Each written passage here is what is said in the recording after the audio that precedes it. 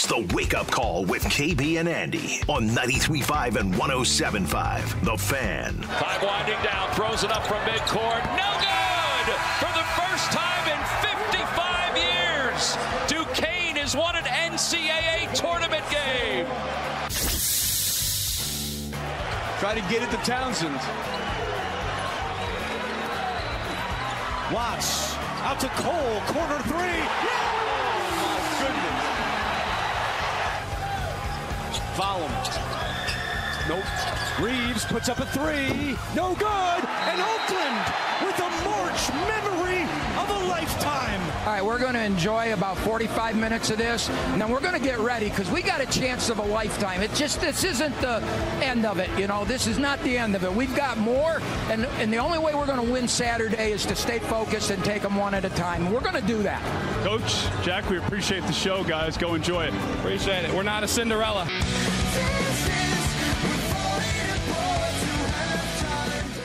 Wow. I tell you, what a first day of the NCAA tournament. And it keeps going today at noon. Welcome in. We're going to talk about it for the next 3 hours here on the Wake Up Call. As always, we're broadcasting live from the DriveHubler.com studios. I'm Andy Sweeney. I have Mark Dykton, who I'm looking at. Now, Kevin Bowen is on a little bit of a mini spring break. And you know when you're old, you're no longer going to South Beach, Mark, or Panama City. You're going to Bloomington in the Holodome. So, KB, good morning to you, sir. How are you? Well, we have made the trek over 45-46. We are over in Nashville, Indiana. Beautiful. So, not the Woo Girls in Nashville, Tennessee. Not Broadway with Jay Query. Slightly different Broadway Street versus where we are here in Nashville. But a great time last night at Hard Truth here in Nashville, Indiana, and got home just in time to see the Jack Golke show.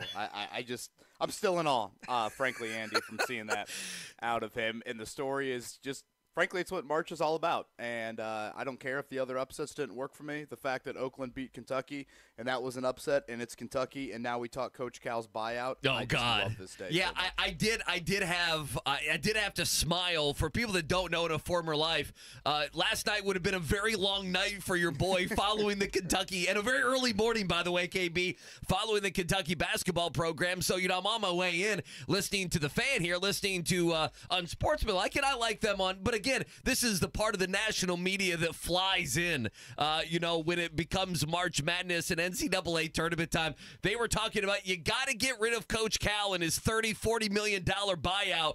You got to go get Billy Donovan or Brad Stevens. I was like, all right, man, if that's what you want to go with. But I don't know. If you're Matt Painter, and we'll obviously dive into a ton of Purdue today in action tonight against Grambling State. I don't know. If you're Matt Painter, and listen, they're going to win tonight, but even for Sunday, you look around, and yes, not every upset worked for us, KB, but NC State won, and Oregon won, and Duquesne won, and you had Oakland obviously winning. We were all wrong on McNeese State. We all faked it with McNeese State, and they lost by 30 or whatever it was. But an absolute dynamite day of college basketball, and the beauty is we get it going at 12:15 later today. The interesting thing about yesterday, Andy, is we didn't get a lot of late-game drama. Sure. Unless I'm missing it, Dayton is the only one-possession final score.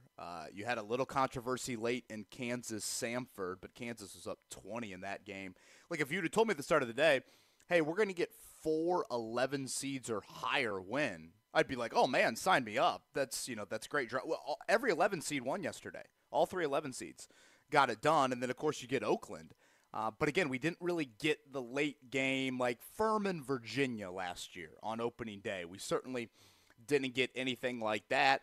And, you and I brought up the hypothetical yesterday, Andy, and it certainly did not play out. But yesterday, the entire bracket for Purdue did have their games. So the other 6 teams, or the other 6 games in their bracket in that Midwest region, and the 2 through 5 seeds made it through the opening round. And again, a lot of people had questions about Kansas and their health. A lot of people had questions. Certainly I was one of them. You were also on that boat with Gonzaga and some questions there. So Tennessee, Creighton, Gonzaga, and Kansas all advance in Purdue's region. And I don't want to speak for all Purdue fans, but, man, Andy, it just feels like this damn game's got to get here. Like, enough of it all, enough of the We've got to sit in it. Oh, and God. We've got to I'm so tired of it. I mean, yeah. That has been and you know what? Part of it is it's their fault. You get the bed that you've made for yourself. And so, yes, it is their fault. But, damn, can you imagine Matt Painter waking up today? And there's got to be an element of just like, finally, we are here, and here is now our opportunity to certainly take a total 180 from last year. Yeah, I thought yesterday, listening to, I don't know what time it was, 1, 2 o'clock, something like that. I think it was actually before the open practice. They met with the media, KB, and he basically said that very thing. And by the way, the questions that were posed to Matt Painter, he is so nice. He is so very nice. I think every question he got, because the locker rooms are open, so a lot of the better national media and all the local media, they're going into the locker rooms and getting basically one-on-one with players. And so what's left out there was asking some of the more horrific questions to Matt Painter. He was very nice in answering all of them yesterday. I mean, one of them was, how do you you'll love this. How do you get to the Final? Coach, how do you get to the Final Four? Coach, how do you get to? Answered that. Yeah, and no, again, he's very nice. So many other coaches would be AHs, but I thought, he basically said, we want, they're here, we're here, we want to play. And I guess the thing that stinks is you wait to all the way, at what time, 7:25 or so tonight. Now, one thing, if you're going to Gamebridge, and I know, Kevin, I know this is on your list because I tweeted you about it last night. And it happened in Pittsburgh for the late games. The early games there in Pittsburgh ran long. And so Kentucky and Oakland started with a not very full arena. And I knew people there with like 6 minutes to go until tip-off. The place was really empty. I mean, it filled up in those final couple minutes in the first. By the time you got to the first TV timeout, it was a much better atmosphere. But again, they clear everyone out. So in Gamebridge today, after the early session, they'll clear you out and then herd you back in. So if you're a Purdue fan, just be kind of ready for that. Just be, if you're pounding beers, just be ready. You might have to stand in line for a few minutes as well. But you're exactly right. I want to talk about it as we go today. And that is, what's at stake here? Not today, but probably starting Sunday, facing off against an 8 or 9, and then as you go in this NCAA tournament, what is really at stake for Matt Painter and company? But boy, what a good day of basketball! And Kentucky losing last night has set the college basketball world on fire, man. It's unbelievable. And correct me if I'm wrong, Kentucky-Oakland got pushed back nearly a half hour as well. Yeah, about right? 20 minutes. Yep, about 20 minutes. Just something logistically for Purdue fans heading to Gamebridge Fieldhouse tonight. We'll obviously hit a ton of Purdue today. And just a couple items of note. I am curious to see where Braden Smith is at tonight.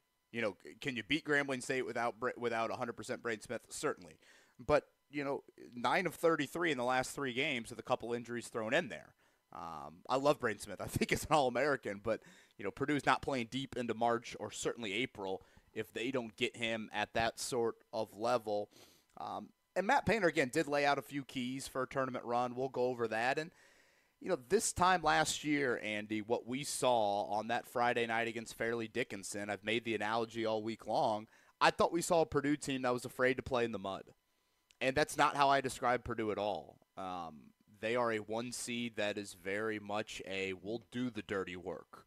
We have guys that play to their roles and don't just demand the ball or play like a team that, bowed out last night in round 1 as a 3 seed in Kentucky. It is a very, team that understands what the puzzle pieces are and where they fit into that. But again, I just thought last year, in that opening round game, it was a bit of too cool for school, which I like kind of not playing in the mud a little bit more as that analogy of guys passing up shots, guys not diving on the floor for various loose balls. That is something that I think I will be watching for tonight with the Boilermakers. Again, that is 7:25 approximately, emphasis on that. It is a high-energy Friday morning, and guest-wise, we have Greg Rakestraw joining us at 8. Bruce Weber, the former Purdue assistant, of course, at 8:30. Always enjoy our conversations with him.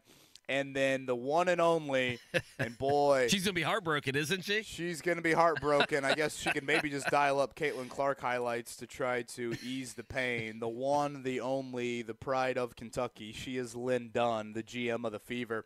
She's going to join us coming up at 9:30. So our first conversation with her since the lottery and the Fever getting that number 1 overall pick. Couple other items I did want to make sure we snuck in here. Andy, shout out to East Chicago, Indiana native Jermaine Couisnard. It might have been the least watched game yesterday. The Indiana product goes for 40 for Oregon. He transferred from South Carolina. He drops 40 against his former team. Oregon moves on as an 11 seed.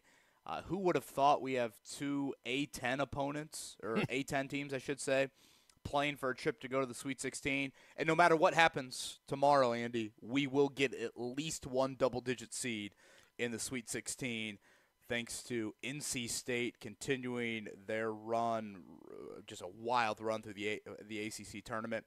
They won last night against Texas Tech.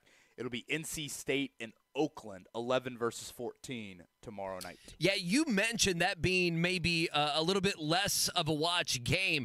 I think I actually watch a good amount of that game because I did have Oregon. It's one of the few things that I got right in the bracket. I would say the most unwatched game was Washington State and Drake. That's what I would say. And I was stuck. You'll love this. So, normally, and I even Drake had a lead there and kind of let it get away. I thought they were going to win the game. And I'm like, man, we're starting to peg quite a bit of these, right? Outside of McNeese State, I'm like, we're actually starting to get these right. It's funny, and I even tweeted this yesterday, and we'll get back to Purdue here in a second, that, I was laughing because, a lot of times, right now I don't have a life, having a 6-month-old, right? There's not a lot going on. The wife's working and doing other things. She's not taking off for March Madness, right? So, I'm sitting there, and most people, it's a go get food time or run to the liquor store or take a smoke break or do whatever you're doing. You know what I'm talking about. About 6 o'clock last night, what were you doing? Were you having dinner with the family? Because that's when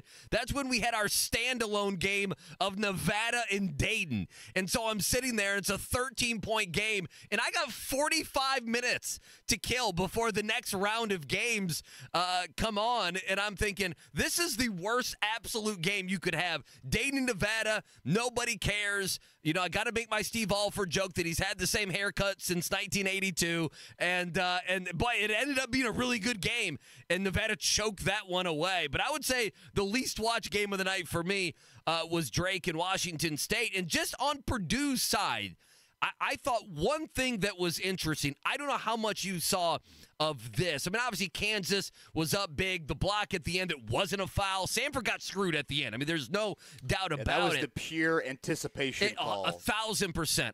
And by the way, we review everything. We review everything, but we still get that call wrong. I thought low-key this was going to be worrisome. Creighton came out and was not good last night or yesterday afternoon. I don't know how much you saw of that game. They were up 5 at halftime, but they trailed or were right there tied much of the first half. The second half, they opened it up. They won the second half by 12 and looked much better. But, boy, I tell you, I had Creighton going, to at least the Elite Eight with Purdue in just about. I have two brackets, and both of them I had Creighton and Purdue match it up in the Elite Eight. So that was an interesting matchup as well. But, I mean, you're spot on for if you're a Purdue fan, you wake up this morning, if you're a Purdue player, if you're Matt Painter and that coaching staff, and it has been a solid bleeping year of bending the knee, how you lost to a 16 seed and what happened the year before in the Sweet 16, and how can you have all of this talent and everything else and not go further in the tournament, not get to the Final Four and national championship. And this is it. After a year of having to put up with annoying Indiana fans and a year of the national media poking fun of you and other schools poking fun at you, this is the opportunity to start something. And for a guy like Zach Edey and Braden Smith and even Matt Painter, what's on the line? I mean, to be a legend, quite frankly, is on the line right now, and it starts tonight. And quite frankly, KB, I think they win big tonight, and it's going to set up an interesting matchup on Sunday. I really do. Just get to the damn game. I mean, it's a long day, man. Purdue, it's 12 hours. It's 7:15 right now. They play what time? 7:20 tonight? And it's 12 hours. Purdue fans, send the text. Just get to the damn game. I guess we should mention Hunter Dickinson, his health in question coming in the tournament. 19 points, 20 rebounds, and 5 assists. If you're looking at a potential Sweet 16 matchup down the road there. And if you look at the 1s and 2s yesterday, Andy, it almost seemed like it was universal. All of them kind of flirted with a little bit of like, wait a minute, we're 10, 15, maybe even 20 minutes in the game, and that 15 or 16 is kind of hanging around. You brought up Creighton and Akron. Arizona kind of hanging around. Yep. Arizona, Long Beach State a little bit there. And then, the 1s and 2s, showed why they are, seated at that level. So obviously that'll be something to keep an eye on tonight. And I cannot get enough of Oakland and Jack Golke. Like, the man. The Wolverine haircut. He kind of looks like Steve Alford's son. He totally in a way. does. He really does. If Steve Alford and Billy Donovan had a son, that's what they would look like. So obviously I start to get into a Hillsdale College rabbit hole last night once I'm finding more out about him. And then I'm also reminded, oh, wait, he's out of eligibility, so IU fans, calm down there. He cannot enter the transfer portal. I texted Paul Casaro from UIndy. They played in the same regional as Hillsdale last year. They actually both lost early in that regional, so they didn't play each other. But I was looking for anything on the Golke kid. And when you look at his stats, because, one of the reasons why I picked Oakland, Andy, was they've got another kid that puts up shooting numbers just like Golke. The Lampman kid, yeah. Yeah. And who couldn't hit anything last night. No, he didn't do anything. And their stud, Trey Townsend, hit some big buckets, but still, he wasn't highly efficient by any means. But I cannot get over Jack Golke. 335 field goal attempts on the year. It's unbelievable. 335. 8 of them are 2-point field goal attempts. I love it. Is that the life? I mean, it's just he's a legend. He is an absolute legend. He had the Wolverine haircut. Oh, yeah. And it's not like the shots he was taking, it's wide open. They're working it around. No, it's like he's taking like step backs, running off a pick and a curl and a pin down and everything else and hitting deep threes. I mean, we saw him at the Horizon League tournament. I'm like, who is this guy? He's just dropping. He's like doing fallback threes and everywhere on the court. It was wild. Yeah, you saw him up close. I forgot about that. I audibly laughed at some of the 3-point attempts he had. And when he banked the one in, I just, I was cackling at that point. But shout out to the legend, Greg Campy, 40 years in the making, just a hell of a story there. I tweeted out last night when the man won the Horizon League tournament at the state fairgrounds. He said the only spot he could find food late night was the Free Spirit in Castleton. So shout out to the Free Spirit in Castleton. They need either a Greg Campy shot on the menu. They really do. Whatever Campy ordered that night needs to permanently be on the menu. And Andy Sweeney, we pray for the Kentucky message board moderators. Brother, it's on fire. I told you, besides Matt Painter, that Calipari had the most pressure on him because, and I know we got to go to a break here, but I mean, this was, much like Purdue. It's interesting. Now, their teams aren't the same, but the parallels are kind of similar. This was the team for Kentucky. They brought back guys. They got guys to come back. They weren't the normal starting 5 freshmen. And even though a guy like, they had 2 guys, DJ Wagner and Aaron Bradshaw, who were both of those guys, their recruitment was like Romeo Langford for Indiana fans. It was a big, big deal. They both go to Kentucky. Bradshaw can't get on the floor. DJ's okay, but Reed Shepherd was a star. Dillingham was a star this year, and they had returning players. This was supposed to be the perfect mesh for Calipari. In 2001, Cal missed the tournament. He lost to St. Peter's in 2002. He lost to Jerome Tang in the round of 32 in Kansas State in 2023, and this year he loses as a 3 seed. And again, on top of that, it's not like where Kentucky's not like Purdue is Purdue's winning the other things. Purdue win a Big Ten tournament. They'll win the Big Ten by 3 games. Cal doesn't win the SEC tournament. He doesn't win the regular season SEC, and now he's not built for March either. And they can't do a damn thing about it unless they're going to pay over $30 million to get rid of John Calipari, and I just don't think they're going to do that. Why would they? If I saw this correctly, $330,000 Greg Campy makes annually. John Calipari, $8.5 million. Just God bless March. Don't change it. Don't touch it. It's amazing. And we saw that last night thanks to Jack Golke and the Grizzlies of Oakland. All right, we'll get things started, of course, today. It's Northwestern and Florida Atlantic. Fun Indiana ties in that one. That'll be 12:15. And, of course, the Boilers, approximately 7:25 tonight. 25.5-point favorite. If you missed any of our interview with Dante Jackson, Grambling coach, we'll play some snippets of it throughout the show. But again, High Energy Friday. Greg Rakestraw, Bruce Weber, Lin Dunn. Hopefully your bracket is somewhat intact. If not, embrace the chaos. Thank you for spending this Friday morning with us. It is the Wake Up Call right here on 93.5, 107.5, The Fan. Query and Company.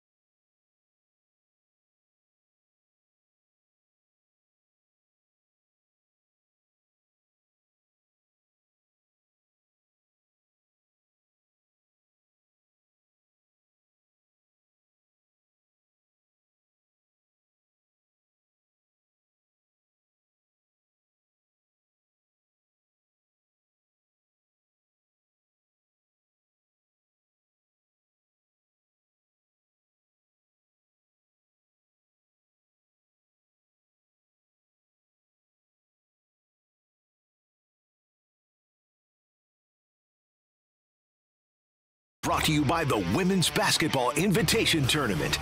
Elevate the game at the inaugural WBIT coming to Hinkle Fieldhouse April 1st and 3rd. Oh, man, reminder, big show coming up here. We'll get to your check down in a second. Greg Rakestraw at 8 o'clock, Bruce Weber at 8:30. Lin Dunn coming up in the 9 o'clock hour. All right, let's jump into it. Purdue and Grambling State tonight right down the road here at the Fieldhouse. Purdue 27.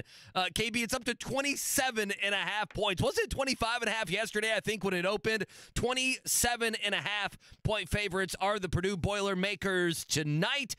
Yesterday, Matt Painter, head coach, met with the media. One thing he talked about, it's something, KB, we've talked about quite a bit, turnovers. They cannot turn the ball over in this tournament. Here's Matt Painter. When we've taken care of the basketball, I used to always talk about this and say, you really give us a great chance to win. When we've taken care of the basketball, we've won. And it doesn't mean that we can't play and have 10 turnovers and lose the game, because we can, but we haven't done that. If we've had 13 turnovers or less, we're 23-0. And so I always hang my hat on that. And if you go look at the games we've lost in the NCAA tournament, you go look at the games that we've lost this year, which are 4, we have 14 or more turnovers in those games. So don't turn the basketball over and give yourself a chance. And like I said, it's not ironclad, but from a numbers standpoint, it's been that way so far. Look at Grambling, Andy, if we go back to the other night, again, they don't shoot a lot of threes. They only shot 10 the other night, a slower tempo. Dante Jackson, their head coach, had some great quotes with us in talking about, wanting to pretty much throw the kitchen sink and we'll quadruple team Zach Edey if we have to. They were 2-10 to start the year, really got run off the floor quite frequently by NCAA tournament teams. They have won 10 of 11. That only loss in double OT. Couple of Indiana players, Jalen Johnson from Manual right here in Indianapolis. He played some big minutes for them late the other night. So again, approximately 7:25 tonight over at Gamebridge Fieldhouse. Purdue and Grambling State, and boy, you are right, 27.5. So that is now the biggest spread. UConn is still at 26.5. That is the biggest spread here in round one. Yeah, I would say the only thing, two things I would add to it, the over-under has come down from 140.5 to 138.5. I guess that's kind of interesting. It's a lot. It's a lot of points, especially if you think Purdue runs away with it. Maybe they don't score as much at the end. Grambling, we understand they're not going to be. We don't think they're going to be able to hang. I think if you're Matt Painter, last thing I'll say on this, if you're Matt Painter, you can look at just a little bit of what Oakland did to Kentucky, right? The way you upset someone is a guy's got to get hot and you limit possessions. And I'm interested in who is able in this tournament, if Purdue loses, if they lose because possessions are limited. And that's when the turnover, that magic number of 14, I actually think it should be a little bit lower, but Matt Painter saying 14, that's what Oakland did. They limited possessions. That's what Ohio State did to Purdue just a few weeks ago. They limited possessions, and, you turn the ball over 14, 15, 16 times along with limited possessions. A guy gets hot from 3. That's how you lose in the NCAA tournament. It won't happen tonight, but that's for, Sunday and beyond. Pacers 10 o'clock tonight, so that could be honestly right at the tail end of Purdue and Grambling State. It is out in Golden State, at Golden State tonight. The Warriors favored by 4.5 in this one. Based off results from last night, not that this was ever really a debate, but the Pacers have clinched at least a play-in spot. They actually haven't been in the play-in since the old Nate Bjorkgren. Great effort. What did he say, Mark? Good job and good effort. What was his post-game quote that one night? No, it was, what did he say?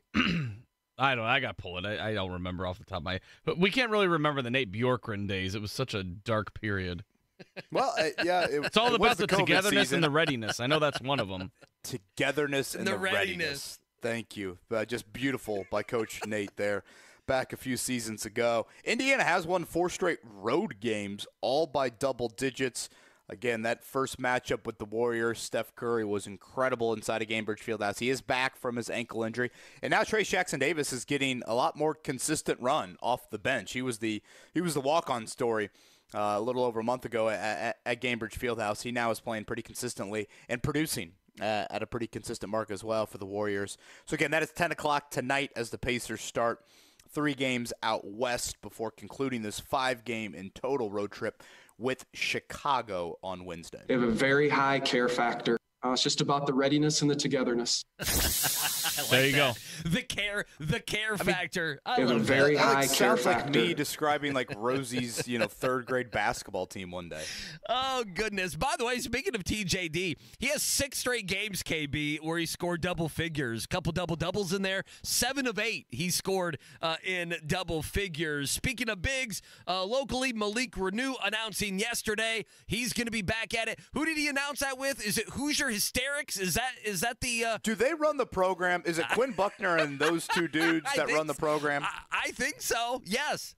Yes. I don't know who would be third on that list. Is Dolson even third on that list? Does he get the bronze medal on that list? I don't know. So Malik Renew, he's going to be back. And then just, for your viewing today, reminder, we get things popping at 12:15 on CBS. The 8-9 game, Florida Atlantic and Northwestern.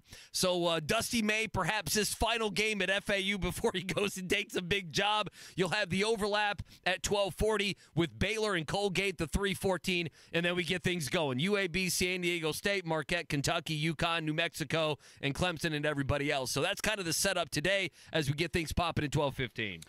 And again, a little rundown from yesterday. We'll continue to go over the bracket. You had 4 11 seeds or higher. 3 11 seeds, actually. And then Oakland is the 14, all advance. We're guaranteed to get either number 11 NC State or number 14 Oakland into the Sweet 16. Shout out to Duquesne with their retired coach. Greg Rakestraw's got a great story about Keith Dambrot tying it here locally. He'll share with us coming up at 8. They pulled off an upset. And, boy, if you're Colorado State, did you get contact COVID from Virginia? I didn't think. Were they hanging around Virginia too much? Did you see how many points they scored? Yeah, they scored 44. They scored 11 in the first half. That was, to me, that ended up being the worst game of the day, was Texas and Colorado State. A low-scoring game. Neither team's going to make a run. Nobody cares. Nobody cared about Colorado State, Texas. Sorry to them. Dayton Flyers, they come back from 19 to beat Nevada. That will be our opener on Saturday, Andy. So I know we're maybe getting ahead of things if you're looking at Purdue tip times for Sunday, but it's Dayton, Arizona at 12:45. That's in Salt Lake City. That is such an early start time. Boy, that is out early. There. Did you see Gonzaga, Kansas will follow standalone 3:15, and then Michigan State, UNC at 5:30. Andy, it's not often you get the 1 versus the 9. And if you look at the preseason rankings, Michigan State was ranked 4th in the nation to start the year. Oh, yeah. North Carolina wasn't even really a top 15 team in some preseason polls. So that will be one to keep an eye on. Carolina's only a 3.5-point favorite in that matchup. Did you see that at the Salt Lake City venue, their Wi-Fi password for the media members? Awesome. I did see that. Jordan pushed off. I love I'm that. like, get over it, my God. I love how you're worried about it being an early morning. Like, people have anything to do in Salt Lake. Everything closes at 9 o'clock. Everyone's got to be in bed by 10:30. Come on. Yeah, maybe I'm speaking for Utah as a whole, but with how BYU played yesterday, they looked like they were asleep for about half of that game. So as Andy said, Northwestern FAU get things started here at 12:15 today. Plenty of Boiler talk and day one recap. The hero that is Jack Golke. Thank you, Mr. Golke. I cannot be happier. Honestly, if we have a third kid, Golke Bowen might be the route that we pursue here in the Bowen household. Good Friday morning to you. Thanks for spending it with us. It is the Wake Up Call, 93.5, 107.5, The Fan. Soccer Saturday.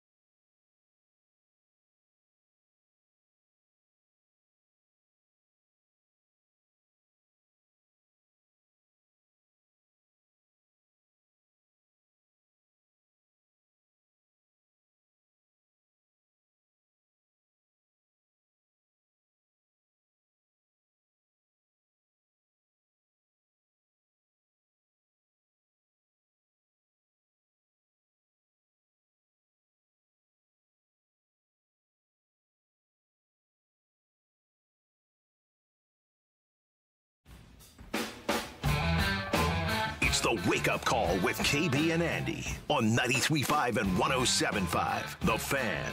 Reminder, coming up in about 20 minutes, Greg Rakestraw will join us. We'll talk a bunch of brackets with him, what he saw in the high school ranks and everything in between. Bruce Weber going to join us coming up at 8:30. Coach Weber, boy, he's been on the good side. He's been on the heartbreaking side of what some of the coaches are feeling, like a John Calipari and everybody else. Now, KB, where are you doing the show today? We know you're in beautiful Nashville, Indiana, but where are you at? Like, you in your log cabin, or where exactly are you doing the show? Yeah, we've got an Airbnb just off like the Main Street area here. I mean, it's Nashville, Indiana. Okay. It's not like there's a ton of different, civilization type of roads and anything. But yeah, Do you I'm have the currently in our BP gas bathroom. station in your vicinity? You can see it. It's a good question. I cannot see the BP gas station. I didn't realize there was an indoor water park down here. Did you know that? Yes, I have. 3 kids. Yes, you're damn right. I know there's an indoor water I was park. going to say, He's been if there anyone 100 knew times. it'd be you. Yeah, Abe Martin Lodge. So I don't know if we're going to dabble over there a little bit later today or not. Just make sure the kids have all their shots before they get in that water. Yeah.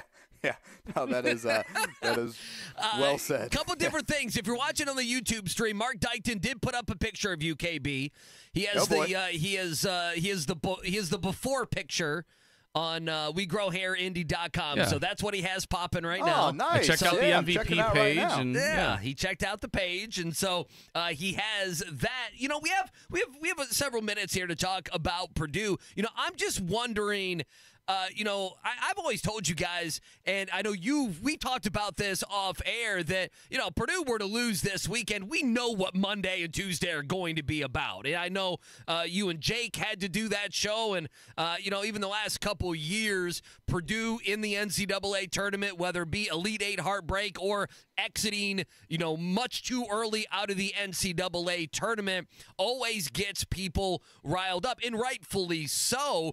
And so, with me, watching, it was interesting for me from afar, not following Kentucky this year, to watch them and to watch Calipari flounder yet again in the tournament, and to watch, their team, which is uber talented. It's much different than Purdue's, but it's uber talented. And so for me, I was watching Kentucky, and I'm like, big picture is there is no big picture. Cal's only going to walk away if Cal wants to walk away and leave $30-40 million on the table, and he's not going to do that, and they can't fire him, and everyone's just kind of stuck. They're just kind of in a pattern that is stuck, and so they hate their coach there in Lexington. I mean, they don't like him. I mean, they don't. They don't believe in him, and they're ready for him to move on, and they want to go get a Scott Drew or somebody else.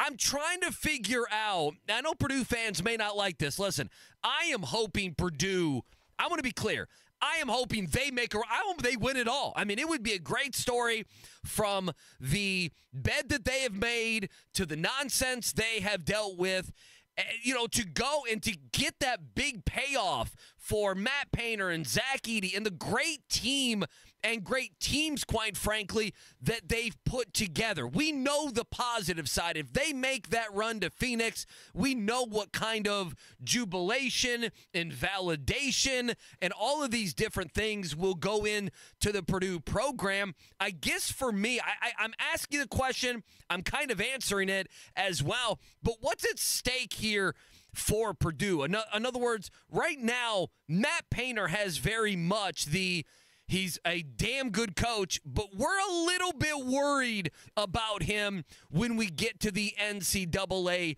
tournament.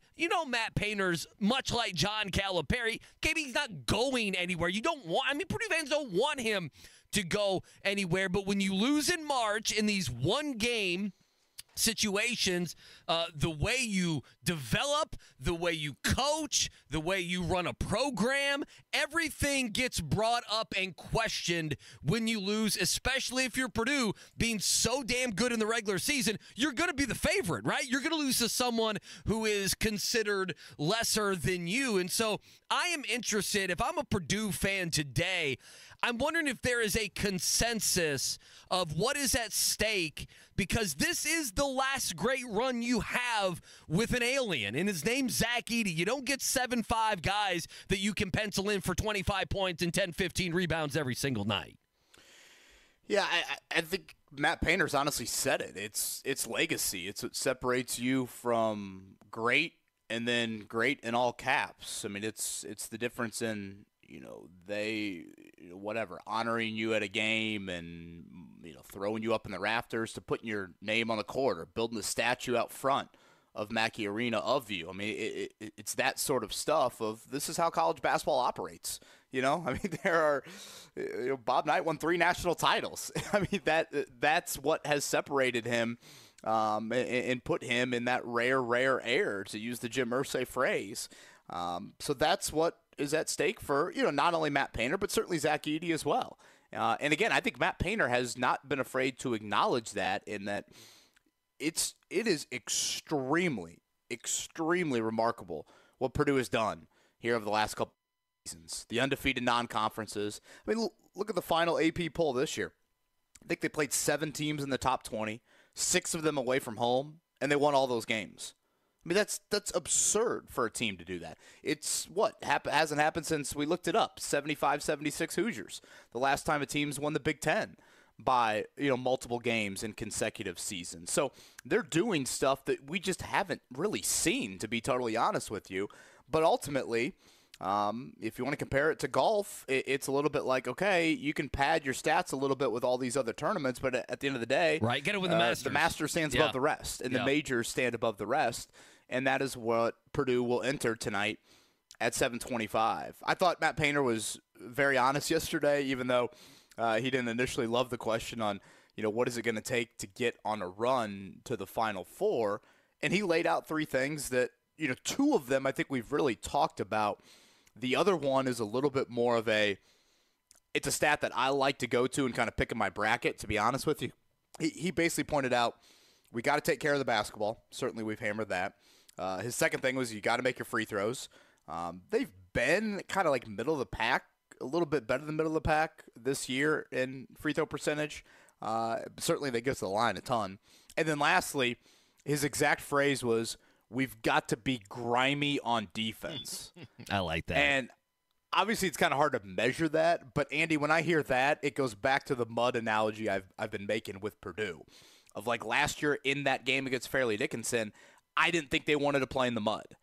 And you're going to have I'm not asking Purdue to go out there and hold, these opponents to 56 and 58, but you've got to get those timely stops. The turnover thing, the stats obviously bear it out of, again, 13 turnovers or less.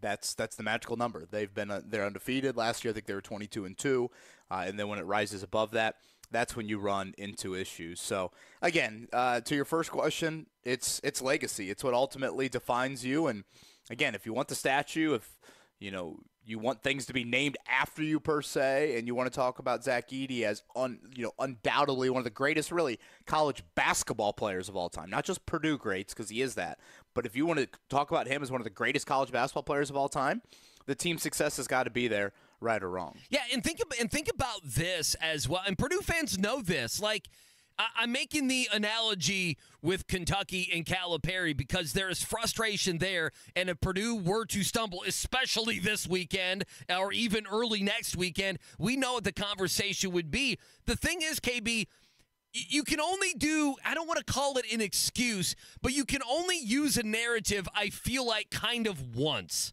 And Purdue has had to bend the knee and kind of do this. We're going to sit in it and we're going to learn from it. And kind of they've had that message for 365 days. And I think the Purdue fan has been a little bit accepting of that, especially when they knew Edey was going to be back and so many of the key pieces. And then you add a Lance Jones, and you were never worried about a Braden Smith transferring or something like that and making the jump from freshman to sophomore years when guys make a jump. And so you lost last year, but you were able to immediately pivot to the next team and understand that, hey, we're going to win a crap ton of games. We're going to win the Big Ten again, and we're going to be right there as a 1 or 2 seed and everything else. And all that is great, but you can't – I think what's at stake here is you can't do that again. Does that make sense? Like, you can't go through another offseason where we sit here and Matt Painter has to answer the questions about sitting in it for another year until we get to March Madness. Like, if they don't get the monkey off their back this year, that is something that is going to grow on this program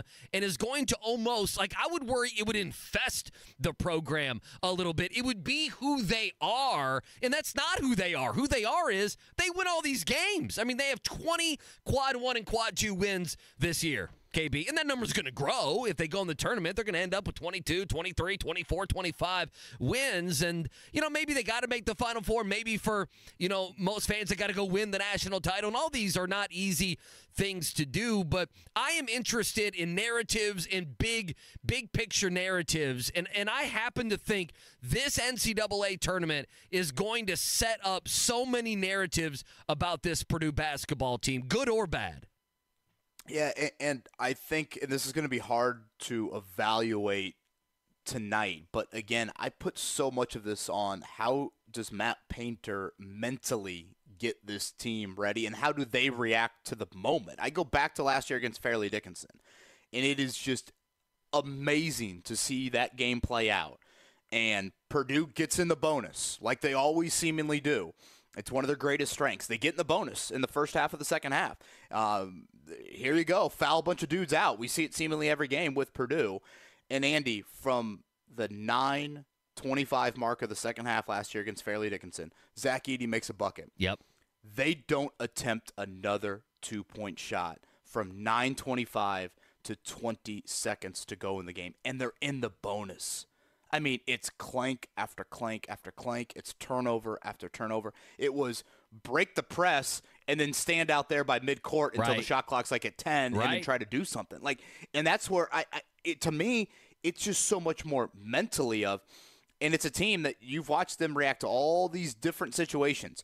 Edey on the floor, Edey off the floor, foul trouble, Maui, Arizona at Gainbridge Fieldhouse, road games in the Big Ten. They've responded from every loss this year in emphatic fashion. You know, certainly we'll find out tonight a little bit more of that. But to me, so much of this just comes back to mentally. How do they just react to the one-and-done nature of these moments? I mean, it's not like Jack Golke makes 10 threes every game for Oakland. I mean, he's a great shooter, but last night, I mean, the dude didn't even start last night for Oakland. If he was some, unbelievable Jedi. He has the Wolverine haircut. It needs to be said. That's what he has. He's got the Wolverine haircut. He looks like Steve Alford's, stepson, something like that. I mean, it is just it's unbelievable to see what the one-and-done nature of March can do to people. And I think Purdue felt that last season. So, for me, sure, there's X's and O's elements to it. And, Purdue shot the ball much, much better. But it's just that 1,000-pound piano. How do they react to that?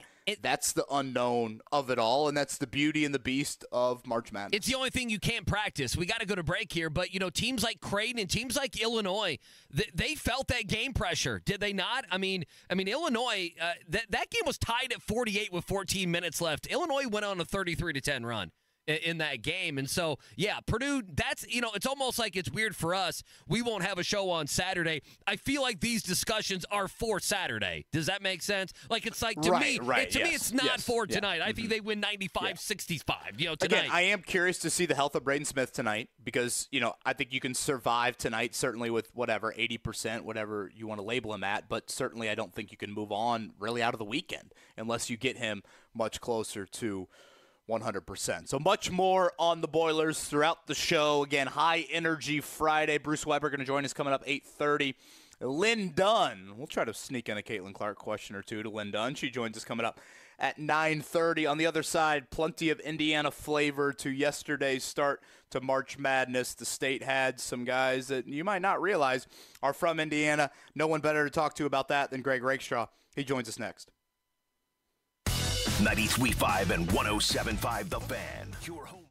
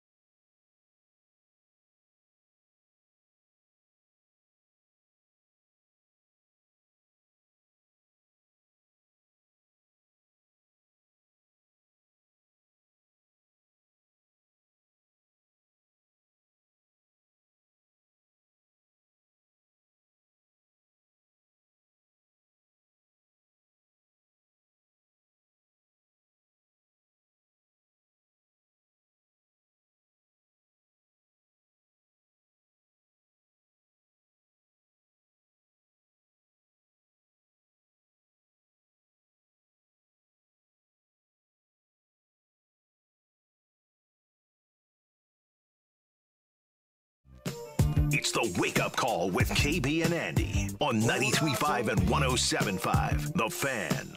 Hour number 2, KB and Andy, Wake Up Call, hanging out with you. DriveHubler.com studios. Reminder, all the games get going again at 12:15 today. What a game, or what a night of games, a day of games, I should say, yesterday. NCAA tournament, nothing better than that. Reminder also, coming up in about a half an hour, Bruce Weber going to join us. We'll talk some brackets with him and much more. You know, it's a Friday at 8 o'clock. Let's go on out. Payless Liquors Hotline. Greg Rakestraw joining us here on the Wake Up Call on this Friday. Rake, a good morning to you. Any first day of the NCAA tournament impressions? Anything you watched yesterday, last night that you found interesting? Maybe besides Kentucky gagging away their season for the 4th straight season. I was going to say, now, obviously, with your background, you think of Kentucky first. With my background, I think of Oakland first. And I acknowledge, when we can get to talking about John Calipari if you want to, I certainly understand that, but I have known Greg Kampe dating back to when I was a junior in college, and I like the man despite the fact that he ruined my spring break my junior year because Oakland's last Division II season was 1997 when my University of Indianapolis Greyhounds were the number 1 seed in our region, and they came in and beat us in the regional semifinals. But then the next year, Oakland goes Division I at the same time as IUPUI, which means I spent a lot of time in the O-Arena, their basketball gymnasium/arena that is built to be a modern take on Nickerson Hall from the University of Indianapolis. And now these days, we're doing the Horizon League show, I get to know coaches and players a little bit better, but I have literally known Kampe for a quarter of a century. So having seen an Oakland team play multiple times this year and having known Greg the way that I do, I am so happy for him, for that school, for the Horizon League, which made a pretty big jump forward as a league this year. It paid off in terms of getting that win against Kentucky. So there's a lot of storylines you can go to, whether it's Keith Dambrot winning at Duquesne, their first tournament win since the 60s. There's a local tie there, too. His son, Robbie, played for us on the Indy 11 the last couple of years, so I know the family there. So there's a personal ties there for me. But all in all, I mean, my goodness, it's the first day of college basketball, and let me take a sidestep here. Kevin has to be just a participant for the next 30 seconds. Andy, if I could say if there was one quintessential place to have a meal, given yours and my upbringing in similar parts of this state, okay, if there was one restaurant that you go, man, I miss this back home, what would it be? Oh, goodness. You're putting me on the spot. Okay, so mine's a pizza place. Have you ever been to New Albanian Pizza? Of course I have. It's tremendous. Yeah, it's tremendous. This place has a little more, I wouldn't say, legacy. Okay. And it tried to expand, but now I think it's back to being a Southern Indiana and Louisville thing. So it's like something you appreciate. Oh, goodness. If you have the chance to go back home. What is it? I was hanging around State Street in New Albany yesterday, Andy. Where might I have gone? Oh, goodness. State Street wasn't sushi, was it? What is it? I feel terrible. What is it? I'm an idiot. I can't believe this. Well, help me. I'm surprised that you don't have a greater knowledge of the weed, Andy, on multiple fronts. Tumbleweed was what I had for lunch yesterday, Andy. You had tumbleweed yesterday? I haven't been to a tumbleweed in quite a while. I do remember, and KB, you'll love this, they used to have the margarita nights. Remember that? The margarita nights, the $1, $2 margaritas? I was there for the queso. The margaritas were a wonderful side benefit, Andy. Yeah, I'm sure they were. Well, good for you, Ray. I can do a margarita. Yeah, certainly here on a Friday. But you guys, your end of the week is in 2 hours. I think you officially hit margarita territory at 8:05. I think you're safe. No doubt. Certainly on day 2 of the tournament. Rake, I thought you'd also be the perfect person. I obviously rich history, Horizon League, Greg Kampe, great friend of Ron Hunter, dating back to the IPUI days. Certainly. Yep. What do you know about Jack Golke's previous stop of Hillsdale College? They're not GLVC, right? They're not in UIndy's league? Correct, but UIndy views them as one of their chief kind of rivals, or an institution that's very similar to them. So Jack played at Hillsdale, as you mentioned, which is in the GMAC, which is in the Great Midwest Athletic Conference and just across the state line. But after 5 years there, and because of COVID and redshirt, et cetera, years are kind of fungible, at least for another year or two in college athletics. So he is in his 6th collegiate season. And we, as an IUPUI, played Oakland at home early to mid-January. And I noticed the amount of three-pointers that he took for Oakland during the course of the season. And at that time, he was averaging taking a three-pointer every 3 minutes. He played about 31 minutes a game, mostly off the bench. So he played like a starter. He's actually the sixth man of the league in the Horizon League this year. And his job was to take threes. It's a great job if you can get it. Obviously, last night he fired 20 of them and made half of them. I actually had a chance to interview him for the On the Horizon weekly show that we did on the Fan leading up to the Barbasol basketball championships a couple of weeks back. Really well put together individual. Is trying to figure out whether he's going to follow his business degree or try to play professionally past this point. My thought is last night's game probably helped him steer him for the latter, at least for a little while, because that name is going to resonate with basketball fans. This is his one shining moment. This is his 50 minutes of fame. And if they're not a Cinderella, maybe they can extend it coming up on Saturday. Well, and Rake, you know this better than anybody. The crazy thing about them is they've got the other kid that can shoot it.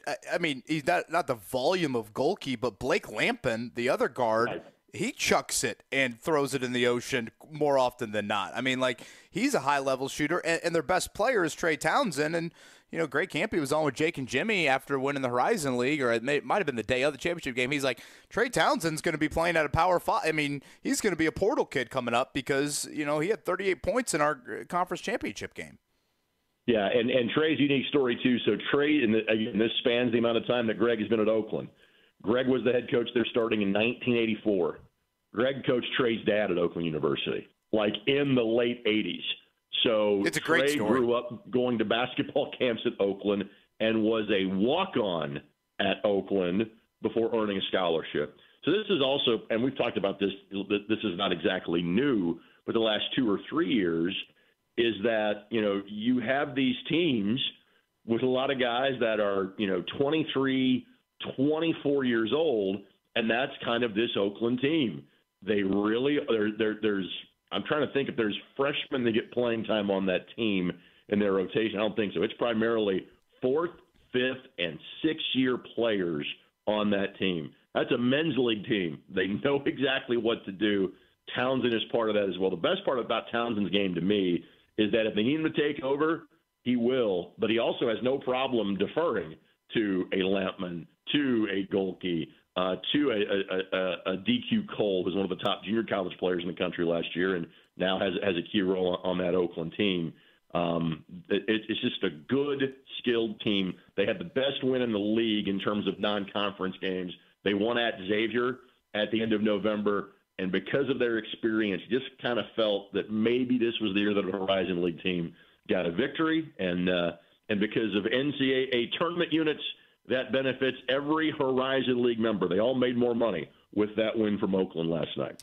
Greg Rakestraw with us here on the Payless Liquors hotline. One last thing on this. I was trying to find the tweet from last night on Golke, but it was hilarious. Like, his high school team, they knocked Tyler Hero's high school team out of the state championship, and now he knocks Kentucky out of the NCAA tournament. Meanwhile, Tyler Hero's finishing up his 5th year in the NBA. That's how long this guy's been around. You know, Hero's finishing up his 5th year in the NBA. So an unbelievable story, an unbelievable day of college basketball gets going again today at 12:15. Purdue, obviously right down the road here, Greg. Purdue has been the story, and for a year they've bent the knee, they've sat in it, they said all the right things about what happened last year in the NCAA tournament. What is your confidence meter on this team making a deep run here in March as they begin things tonight against Grambling State? Confidence meter tonight is exceedingly high. Confidence meter in Indianapolis, I think, is high. Confidence meter in terms of the experience, the skill set of this team is very high. Recent history and just that whole not being in a Final Four in 44 years is what concerns you. Again, you're trying to flip the script on a couple of different generations of can't believe we lost that Sweet 16 game in '88. Can't believe they didn't beat Wisconsin in 2000. can't believe they barely beat a 16 seed as a 1 back in 1996. I can't believe they got beat by Little Rock and North Texas and St. Peter's and FDU. So, some of that has to do with this team. Most of it doesn't. So you've got to find a way, if you're the Boilermakers, to use last year as the proper motivation to unleash the beast in tonight's game. But frankly, don't think about everything that came before you. Just go play the game. Because clearly, over the course of the last 3 years, in terms of just playing the game, you don't get past one hand in counting the teams that have been as good over that 3-year period as the. Oh, we might have. And fire you up for tonight, you go do it. Other than that, you try to block that out as best you possibly can. He is Greg Rakestraw. This segment presented by CarX. Obviously, high school state finals coming up next weekend with Gainbridge Fieldhouse occupied here. Coming up tonight and Sunday with the NCAA tournament. Rakestraw with us here on the Payless Liquors hotline. Just to add one more thing on Jack Golke, by the way, guys. He's 3 months older than Tyrese Halliburton. If you want to go down that path. Rake, you were texting with me, I want to say it was yesterday. I don't know. All the days run together at this point. But I love your NCAA tournament Indy Nuggets. You just shared the Keith Dambrot Indy 11-1 with our audience. I'll throw a couple more at you, and feel free to chime in with any more because I just eat them up. If you look at last night or you look at even tonight, Grambling State's got 2 kids from the state. Jalen Johnson from Manual. Dante Jackson said to us, kind of their 6th man. He got some big minutes late. Jermaine Couisnard had 40 yesterday for Oregon. He hails from East Chicago, and I know he's a little banged up with an ankle injury, but NC State's got Jaden Taylor. I kind of forgot the Perry Meridian Butler transfer there. He didn't. I don't think he scored actually coming off the bench for them, but he's been a nice player for him this season. Any other Indiana-related nuggets from some of these teams alive in the tournament? Well, obviously, you've got Christian Lander and Brandon Newman that we'll see at Western Kentucky. If you look at Marquette, if he gets in the game, this is a good sign. Jonah Lucas from Harrison High School, whose dad, Perrell, is one of the best players in the history of the University of Indianapolis. He's a walk-on of that Marquette team. I think per capita, I think we're second in terms of states with players playing in the NCAA tournament. That stat is skewed a bit because you've got both Nebraska and Creighton that made the NCAA tournament. So there's a handful of walk-ons from Nebraska playing for those local schools that made the tournament. I think we're 5th in terms of just simply total numbers of players.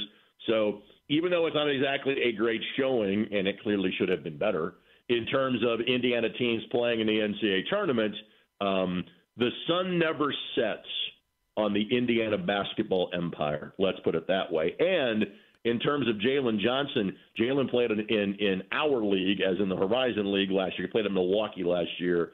And I'm not sure that time exists to research this stat, but I would assume that he will hold the NCAA mark for this season for having played his high school games as close to the arena in which he is playing in the NCAA tournament, being a Manual alum.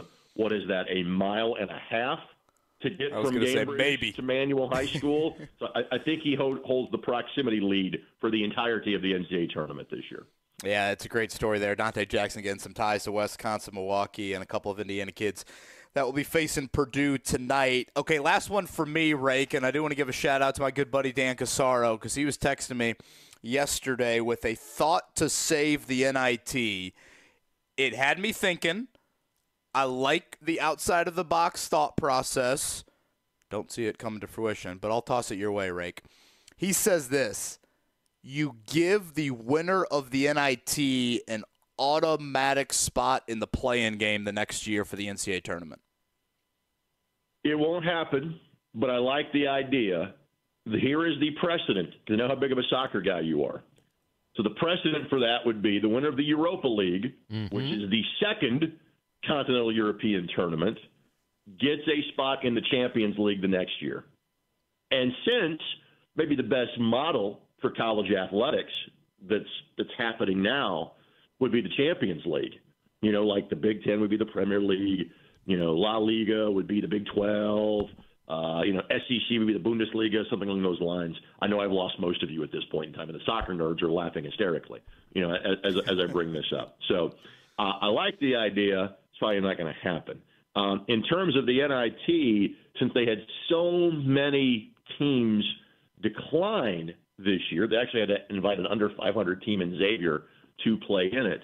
Perhaps what we do is stop screwing the mid-majors and guarantee the bids like they had done for most of the last 20 years, to where if you won your league regular season but didn't win the league the tournament, you still had a bid in the NIT. So I don't get why they went away from that.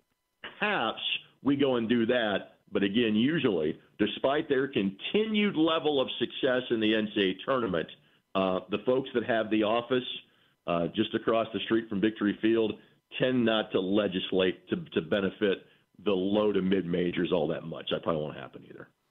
He's presented by CarX. His name is Greg Rakestraw. He joins us here on the Payless Liquors hotline. All right, well, even though they have a week off, I'd be remiss not to ask you, high school action, you were following it all last weekend. And, boy, my Jeff Red Devils almost made it to state. It was so close. We talked about that even off air. But you look at least on 4A, Fishers and Ben Davis make it out. And then I know you followed all the way from 3-2 to 1A as well. What stood out for you? And now the guys get a week off, and we get things popping again next weekend. Well, I think Jeff was clearly, the big story of last weekend in terms of nearly knocking off LN and Ben Davis, in the same day. And you've heard me be high on your team, all of the season. I didn't think they'd beat LN, that they'd hang with them, but clearly had the right game plan. I think Sharon Wilkerson does a tremendous job from a coaching standpoint, from a game plan standpoint. Jeff brings back all the kids that played last week heavy minutes other than their point guard. They also had a young man that was hurt in February. It was really kind of their fifth starter, but still an extra piece you didn't see the last 5 or 6 weeks of the season. If Jeff can keep all those kids together, they're one of the top 5 teams in the state next year. They're a really good basketball team. Ben Davis played a flawless game against Center Grove and then had to kind of kick it in the last couple of minutes to find a way back to beat Jeff. But that Fishers-Ben Davis game, that's the finale next week, they played each other the first night of the regular season. Fishers won that game, but there's a big asterisk there. A, it's 4 months ago, but B, Mark Zachary, who has been tremendous the last couple of weeks for BD and really the last 3 years at Ben Davis, did not play in that game because, well, Ben Davis was still playing their football season. They played in the state championship 4 days after Fishers and Ben Davis played. So when I see those two teams, I see a lot of similarities, as in there's not a defined star. It is very much a team effort, is very much a well-coached effort. I think the 4A game is going to be tremendous. I think 3 of the 4 games are going to be really good. The other story that I want to make sure that I mention, though, just because they're 1A, they tend to get overlooked, and because they had not had a great tournament tradition, even though they're just across the county line, Bethesda Christian is really good in 1A, and they should be maybe the biggest favorite of the 4 games going in, just because seemingly most of the ranked teams in 1A were in the southern half of the bracket. They will take on Canterbury of Fort Wayne, and because, again, of Fort Wayne, Canterbury plays a pretty good schedule, as does Bethesda, with being based here in Brownsburg, in the Indianapolis area.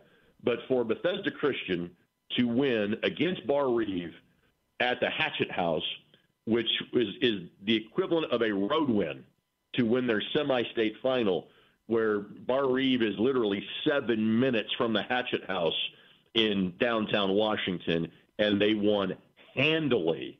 Bethesda Christian is really good. So if you're going to the morning session, plenty of great storylines. The Wapahani Brownstown Central, I think, is going to be really good. I think the South Bend St. Joe Statsburg game has a lot of talent on the floor, a lot of size on the floor for 3A teams that catches your attention. But from a local standpoint, Bethesda Christian and both 4A teams, certainly worth your interest next Saturday at Gamebridge. You'll get some Purdue flavor tonight inside of Gamebridge Fieldhouse, and you'll get it also next Saturday, or I guess late morning, early afternoon, as Rake said. Brownstown Central, Jack Benter, 38 in the semi-state championship game. He will be a part of that 2A 1 versus 2 there from Gamebridge Fieldhouse coming up next Saturday. Rake, as always, man, you're an encyclopedia. Cannot thank you enough. You got it, fellas. We'll talk next week. That is Greg Rakestraw right there on the Payless Liquors hotline in less than 10 minutes. Bruce Weber going to join us. We thought certainly the Purdue ties speak for themselves with Bruce Weber. Always love hearing him chat. And, if he were in Matt Painter's shoes, how would he be handling things coming up tonight in this tournament run with certainly so much on the line for the Boilermakers? Bruce Weber going to join us in a few. Before that, let's hit a morning check down. The Morning Checkdown, brought to you by the National Invitation Tournament. Experience basketball's beginning with the NIT. Coming to Hinkle Fieldhouse April 2nd and 4th. All right, let's get your morning check down popping. It is Purdue and Grambling State, the 1 and the 16. They face off tonight, 7:25 there at Gamebridge. We'll see if the early session goes long. They may move it back a few minutes, but that is set to be 7:25 on TBS. In all, Matt Painter happy to be a 1 seed, happy to be playing right here in Indy. It is pretty cool for us to be a 1 seed last year and then to fight to get back here, to be a 1 seed and to be able to play in Indianapolis and to play in front of your fans. So, but we got to do our part, right? I always say that when you have a good fan base or you have a full house, you still have to play well for that to be an advantage. If you don't play well, they're not an advantage because they have nothing to cheer about. So, we're hoping to do our job and give them a lot to cheer about. Obviously, Purdue favored. It opened, we talked about this, KB, at 25.5. Purdue now favored by 27.5. The over-under at 138.5. And if you want to bet Purdue on the money line, it's minus 7,500. Grambling State plus 2,000 on the betting line. Again, coming up 7:25 tonight, Grambling State and Purdue. And again, the only real question for me with Purdue tonight, probably a little bit more mentally, but I do think just, how does Braden Smith look? 9 of 33 the last 3 games, couple of injuries in there. Certainly he is vital to any deep run here in March, but I think I speak for all Purdue fans in just get us to the damn game. Enough. Get us to 7:25, and like you said, probably more like 7:45 coming up tonight inside of Gamebridge Fieldhouse. All right, speaking of the Fieldhouse, the Pacers usually call that place home. They're out west, 10 o'clock tip with Golden State tonight. The Warriors are actually favored by 4.5. I say actually, Golden State has not won back-to-back games all month. They're trying to do that here tonight. The Pacers have won 4 straight on the road, all by double digits. Again, Steph Curry back from that ankle injury, looking just fine. Trace Jackson-Davis playing and producing at a very consistent level off the bench right now. Obi Toppin is questionable for this one with a left ankle sprain. So, again, it'll be tonight, Golden State, Sunday, Lakers, Monday, Clippers, the final back-to-back of the year. Of course, no travel between the 2 L.A. opponents, and the Pacers will round out this 5-game road trip in Chicago on Wednesday. Yeah, the only other thing I had before we get Bruce Weber, I mean, it is big news. We'll have to see how much Mike Woodson puts around him, but Malik Reneau is back. So we know for sure Malik Reneau is back. Trey Galloway, Anthony Leal. I don't think any surprise there, but making that official yesterday, big man Malik Reneau be back for his junior season in Bloomington. Yeah, and one thing I'll add, too, Andy, plenty of bracket talks upcoming. Did see Julian Blackmon, Colts safety, visiting the 49ers. So he is starting to make the rounds. Buffalo and now San Francisco. Again, what's the market? What does Julian Blackmon think his market is? I think that is probably the holdup right now. And a player that certainly, when healthy, is extremely, extremely quality and extremely important to the Colts. And so be curious to see how that safety position evolves for Indianapolis. Again, I still think a veteran safety, a veteran corner is a must here this offseason. All right, coming up next, the great Bruce Weber. He joins us to talk brackets, talk Boilers. Got an emergency on the weekend? We're here for you at B&W Plumbing, Heating.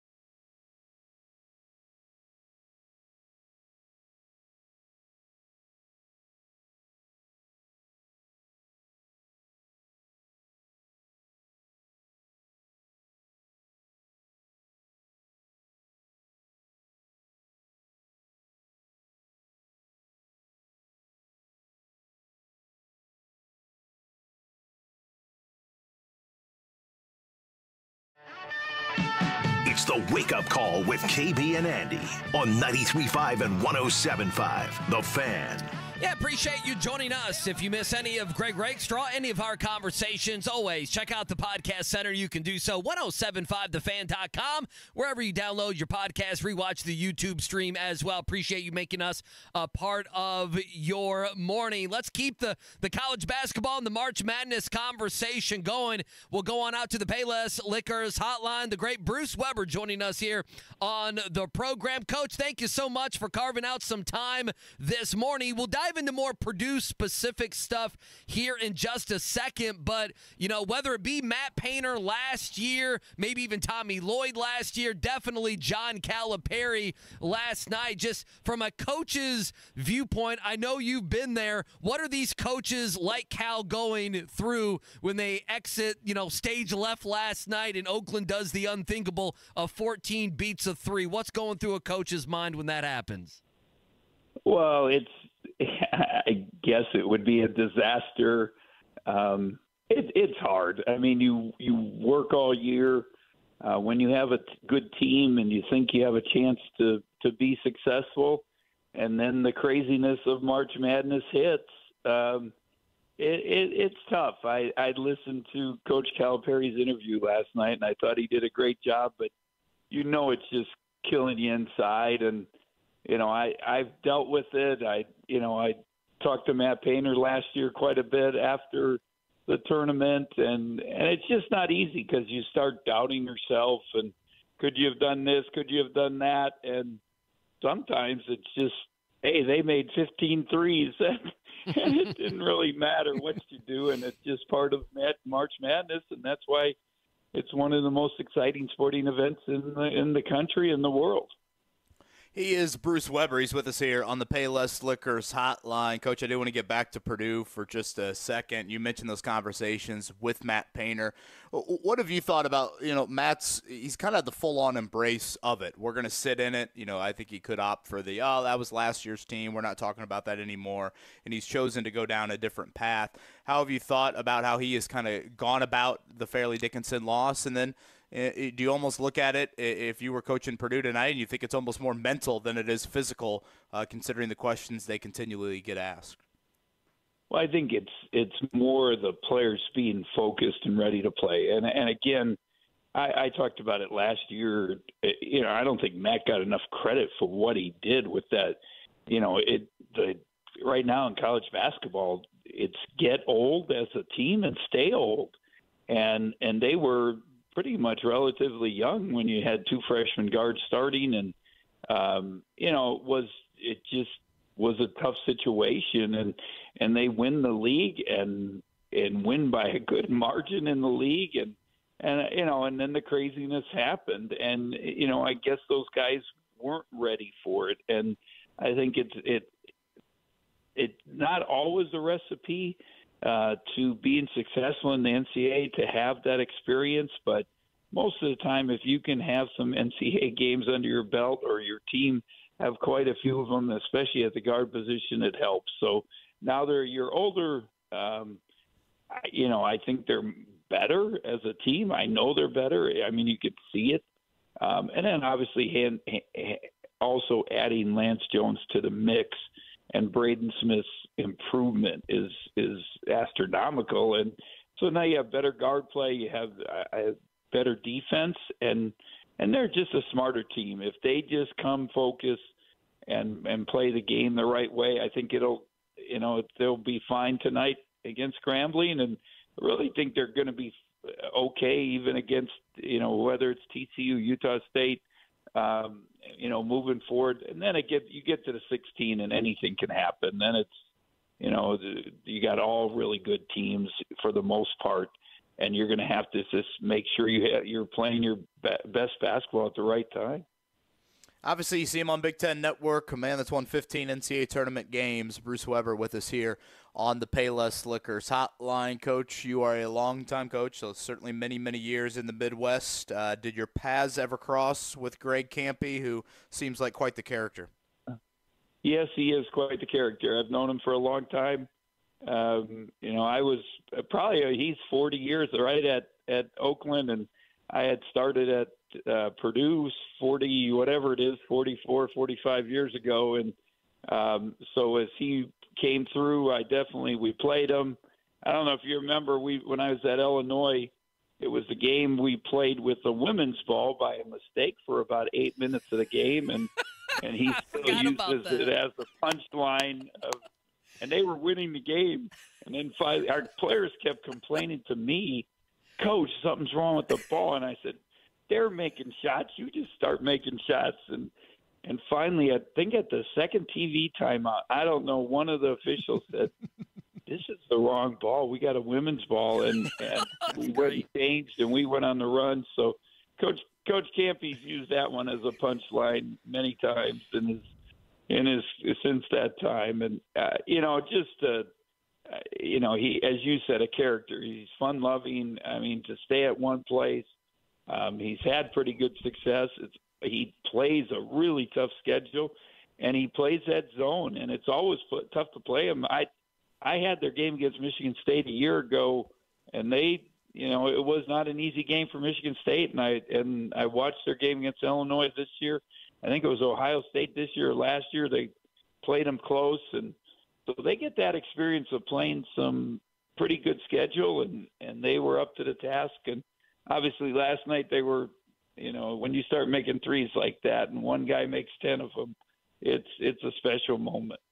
What do you say, Bruce Weber with us, what do you say as a coach when you can sense and then you see a player who is just going off and, of course, knocking down 10 threes last night? What do you say to your squad to implore them, hey, this guy's on fire, you need to guard him?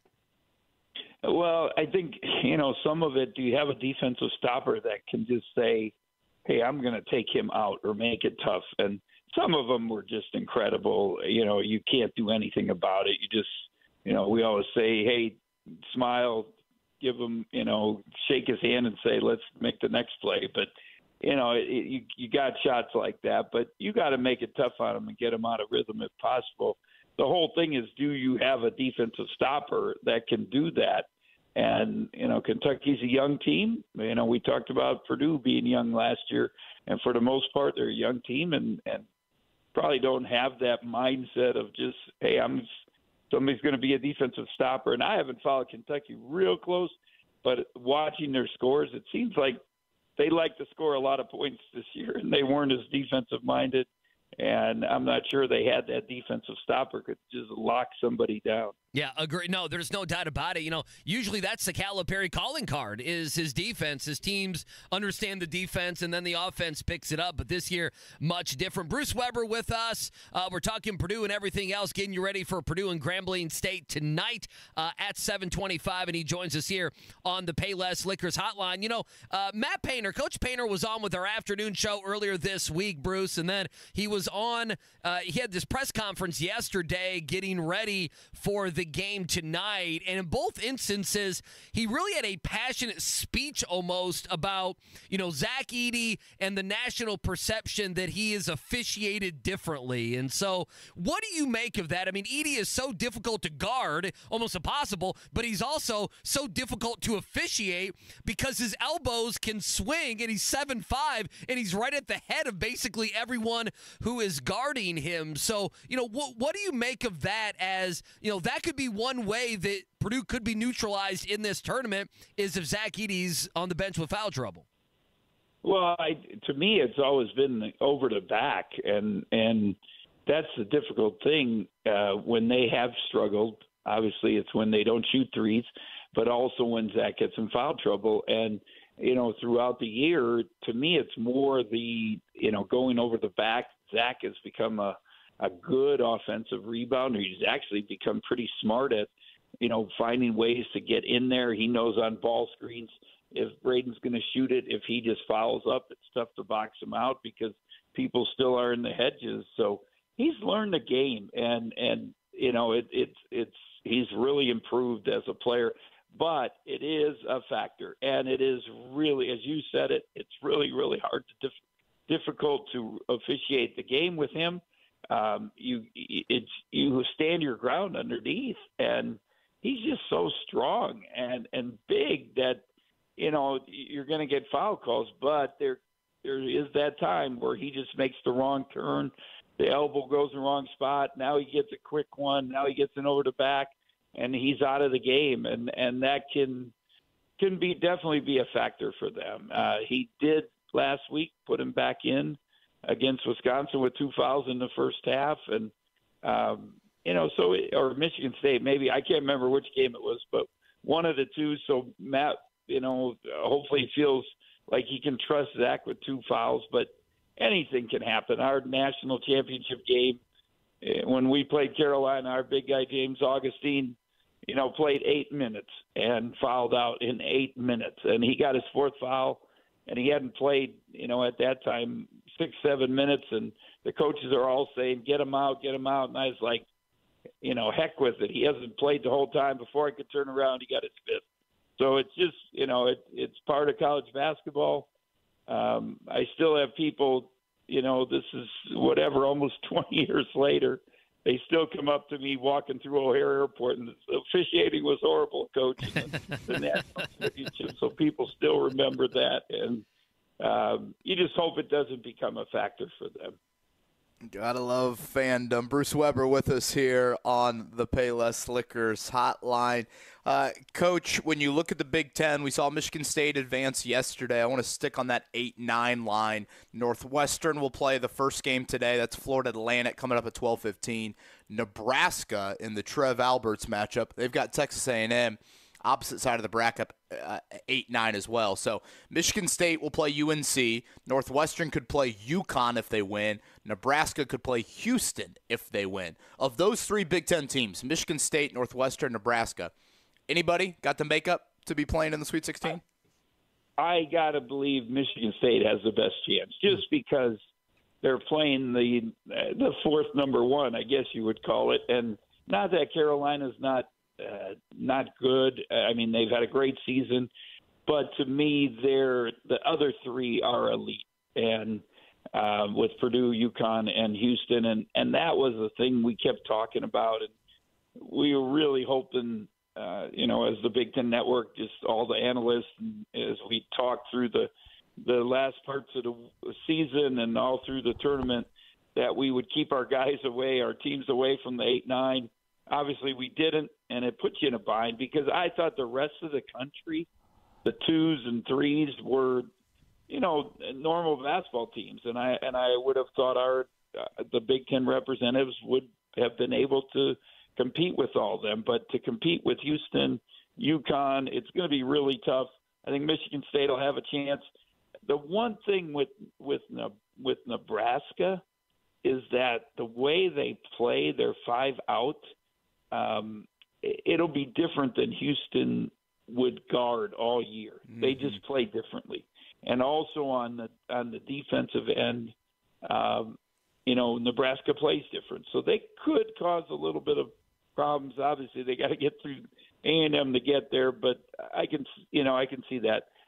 Northwestern, if they had their full roster, they could maybe have that crazy upset, but I just don't know if they can score enough points against UConn. And for what Chris Collins has done with, not losing just one starter, but then another starter and still being able to survive and get in the NCAA tournament, you got to give him a lot of credit. It's amazing what that staff has done. Coach, we'll end with this, and thank you for the time here on this Friday morning. Obviously, portal activity has already begun in Bloomington. It was announced yesterday Malik Renew will be back. I know there's some questions about his future entering the offseason. If you had to, maybe rank the top 3 biggest portal needs for Indiana, a team right now with only 7 guys under scholarship for next season, where would you go? Well, I think you've got to have better guard play, and I've been on with you several times during the year, and it's been the tough part for them, and they were able to survive. The last time I talked to you guys, they were on life support, and they had a great finish to the season. Again, you got to give Coach Woodson some credit for some adjustments on both on the defensive end and the offensive end. Obviously, Ware decided that I guess he's part of it. He's healthy at that point, but he decided he wanted to get some attention to give himself maybe a chance for the NBA because he turned his motor on and he played at a high level. And actually, I thought Renew was probably one of the top one or two most improved players in the league. If he can continue, they have some, obviously some presence inside, but they got to get guards, and that made it so tough on them. Trey Galloway, I thought, was really good down the stretch, and then you have the injury, but you got to give him some help, and that's going to be the key. And I just don't understand how. I know it's all about students' rights, but this is about programs and things. I don't know how you can open the portal the week the NCAA tournament starts. Amen. And Amen. I have coaching friends that are playing in the NCAA, and they're calling me and asking me, "Do you have the number of this kid or that from in the past we recruited him or something?" And you got a game to worry about. That should be your 99% of your focus, not trying to see if you can get a call into a kid in the portal. So I hope it changes. And again, I'm all for student rights, but they can wait 2 or 3 weeks to start figuring out. It just, to me, it's ridiculous. But that's just, the whole thing is a mess, and we'll see if it's sustainable over the course of time. Yeah, I hated the news cycle earlier this week, having to share a little bit of time with the portal, so I could not agree with you more, Coach, on that. Again, Bruce Weber, love his analysis on Big Ten Network and always appreciate when he joins us. Bruce, enjoy day 2 of the NCAA tournament, and thank you as always. Very good. Good to be on. I think we'll be talking about Purdue for a couple of weeks, and we'll see what happens. So hopefully for Matt's sake and their team's sake and all the Purdue fans, they have a good weekend here. Amen to that. That is Bruce Weber right there on the Payless Liquors hotline. Boy, I think he's spot on that portal thing. I don't necessarily want to open up a can of worms there, Andy, because we have so much to recap from day 1 of the tournament. But just push it a couple weeks. Alabama got to commit. We talked about this on Tuesday. Alabama, who is a 4 seed, who is yet to play. They play today. They got to commit. And you're exactly right. You say, all they have to do is say you can put your name in the portal, but there is a no contact until after the NCAA tournament, or just say we're not opening anything until the Tuesday, Thursday, whatever it may be after the NCAA tournament. It's such an easy fix. It's such an easy thing that the NCAA could do and control, and they don't, and I don't understand it. Well, and again, you and I talked about this earlier in the week. It's not like, and I'm saying this in quotes, it's not like academically these kids need to be at their next school right away. It's different with college football a little bit in that the end of the season falls pretty much right when the semester ends, and you get to the second week of January and second semester is about to begin. That's not happening at all. Not at all. From a college basketball standpoint, when the season. And so, again, from a Big Ten standpoint today, both Illinois and Michigan State won their openers yesterday. So you'll have Northwestern at 12:15. We've talked about that. Brooks Barnheiser and company taking on Dusty May. That will be the opener today. Nebraska and A&M, that is 6:50. Wisconsin and 31-win James Madison. I know a lot of people have that as a 12-5 upset. Oh, yeah. That is a late one on Friday, or today I should say, approximately 9:40. And, of course, Purdue and Grambling, 7:25. That is approximately over at Gamebridge Fieldhouse. All right, the great Lin Dunn, she's going to join us coming up in about 40, so we'll chat with a variety of things with her, but continue the bracket conversation coming up next. It is the Wake Up Call, 93.5, 107.5, The Fan. Hey, Andy, America's greatest hot rod tradition is back.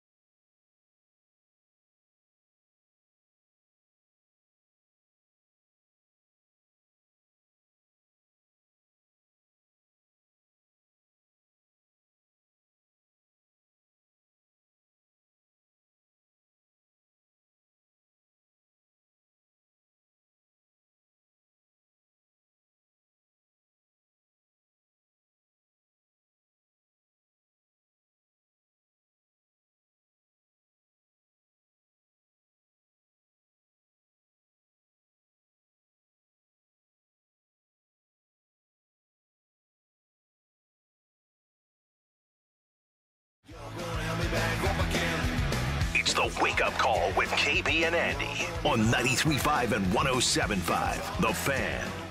Great stuff there from Bruce Weber. You miss any of that, check it out, 1075thefan.com or wherever you download your podcast. Lin Dunn going to join us coming up at 9:30. We'll play some Matt Painter sound coming up in about 10 minutes or so. KB, we only have a couple minutes here. I wanted to throw this your way.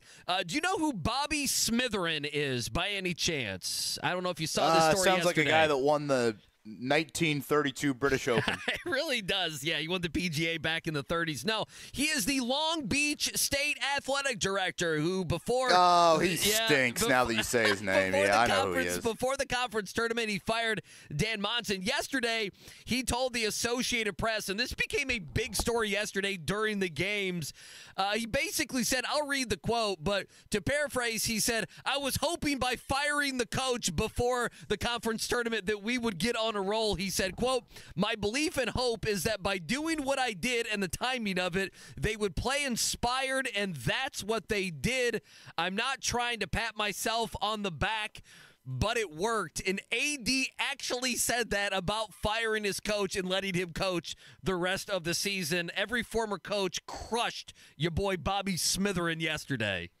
I saw people tweeting the second half. He needs to fire Dan Monson again to refire the team up there as Arizona started to assert themselves. It's unbelievable. Again, for those that missed it yesterday, we did see the rest of the Purdue bracket play out, all other 6 games below them, and seeds 2 through 5. And I guess if you want to go, I guess the 6th seed was the best seed that lost. South Carolina lost to Oregon, but Tennessee dominated St. Peter's.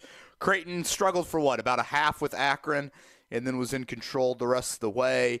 Kansas benefited from the old anticipated whistle in the final 20 seconds of the game, a brutal call against Samford that could have certainly made a difference in that one, but Kansas was up 20 in that game, and then Gonzaga just dominated McNeese. That was a blow-up of a Cinderella pick. I was 1 for 3 on my Cinderellas.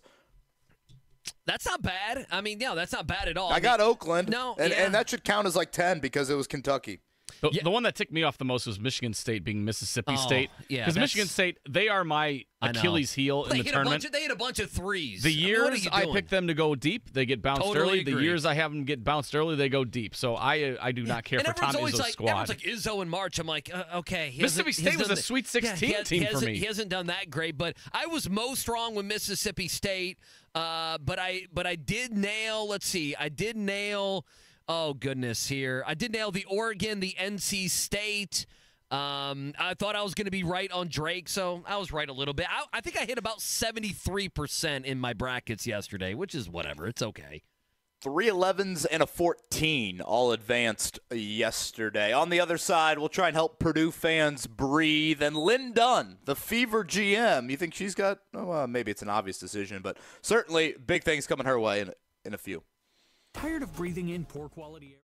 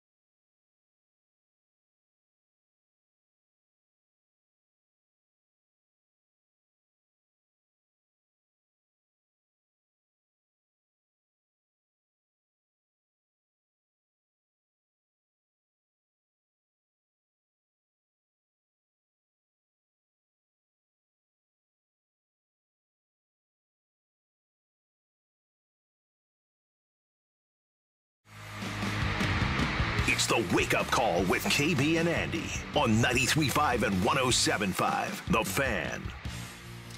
All right, your tournament headquarters. We got it right here on The Fan. Hour number 3, KB and Andy, Wake Up Call, as always, broadcasting live from the DriveHubler.com studios. Purdue back in action tonight against Grambling State, 7:25. We've talked a lot about that. You can catch that one on TBS. That's going to be a lot of fun. Reminder, Lin Dunn going to join us here coming up in about a half an hour. KB, what's up with the Bowens today? What are you guys doing? So I think we're going to go out to, I don't know like how deep we're actually going to get into Brown County State Park at some point. Okay. It's like, all right, should we just transition to a playground here? So A little hike. but it's supposed to be a really nice day down here. I think we're going to do Big Woods a little bit later. So yeah, Maddie just headed out with the kids. They're going to Ooey Gooey Cinnamon Roll place, which sounds awesome. That does sound good. And they bring some back for you. Are you going to get any, or is everyone going to eat there? Are you left alone to your banana and your cereal this morning? What's happening? Very supportive wife. I think she will bring one back. I was like, what's the motel breakfast spread over there? Well, we're in an Airbnb, actually. Flakes? Yeah, they're in an Airbnb. Oh, yeah, that's right. Yeah. Well, you can go through their stuff. You just try to nothing restock. from a continental standpoint here, and then hopefully Max will be down by. I mean, let's be honest. It ain't starting at 7:25 tonight, right? Purdue starting at what, 7:51? Oh yeah, I mean, I think at least 7:40. They'll move it back 15 minutes. They moved, for people that don't know, the early session could go long. That's what happened with Kentucky Oakland. They moved that game back about 15 to 20 minutes. They moved that game back. So if you're a Purdue fan downtown, be ready when they move everybody out. There's probably going to be some long lines, I would imagine, to get into Gamebridge. Just a guess. I just tweeted out, Purdue fans, can we just play the damn game? I mean, like that's I feel like we have reached that point in all of this. And I will add, and I don't know, maybe I feel like I'm sitting next to Maddie delivering our 2 children. I'm trying to help Purdue fans breathe here on this Friday morning. I don't know if this will help Purdue fans at all, Andy, but I'll mention it. And I have mentioned this a couple of times throughout the week.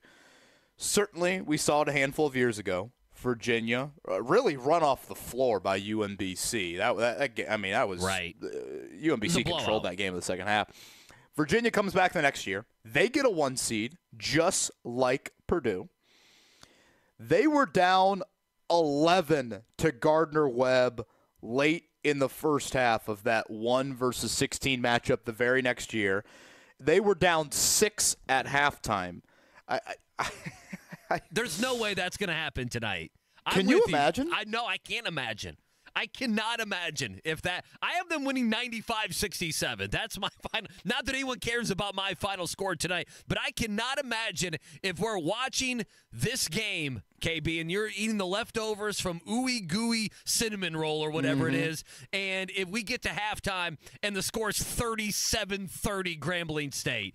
I just can't even imagine a world. Now, maybe on Sunday, the 8-9 game can always be close, but as far as it goes tonight, that to me would be the shock of all shocks with the rhetoric coming from Purdue this season and the way they played.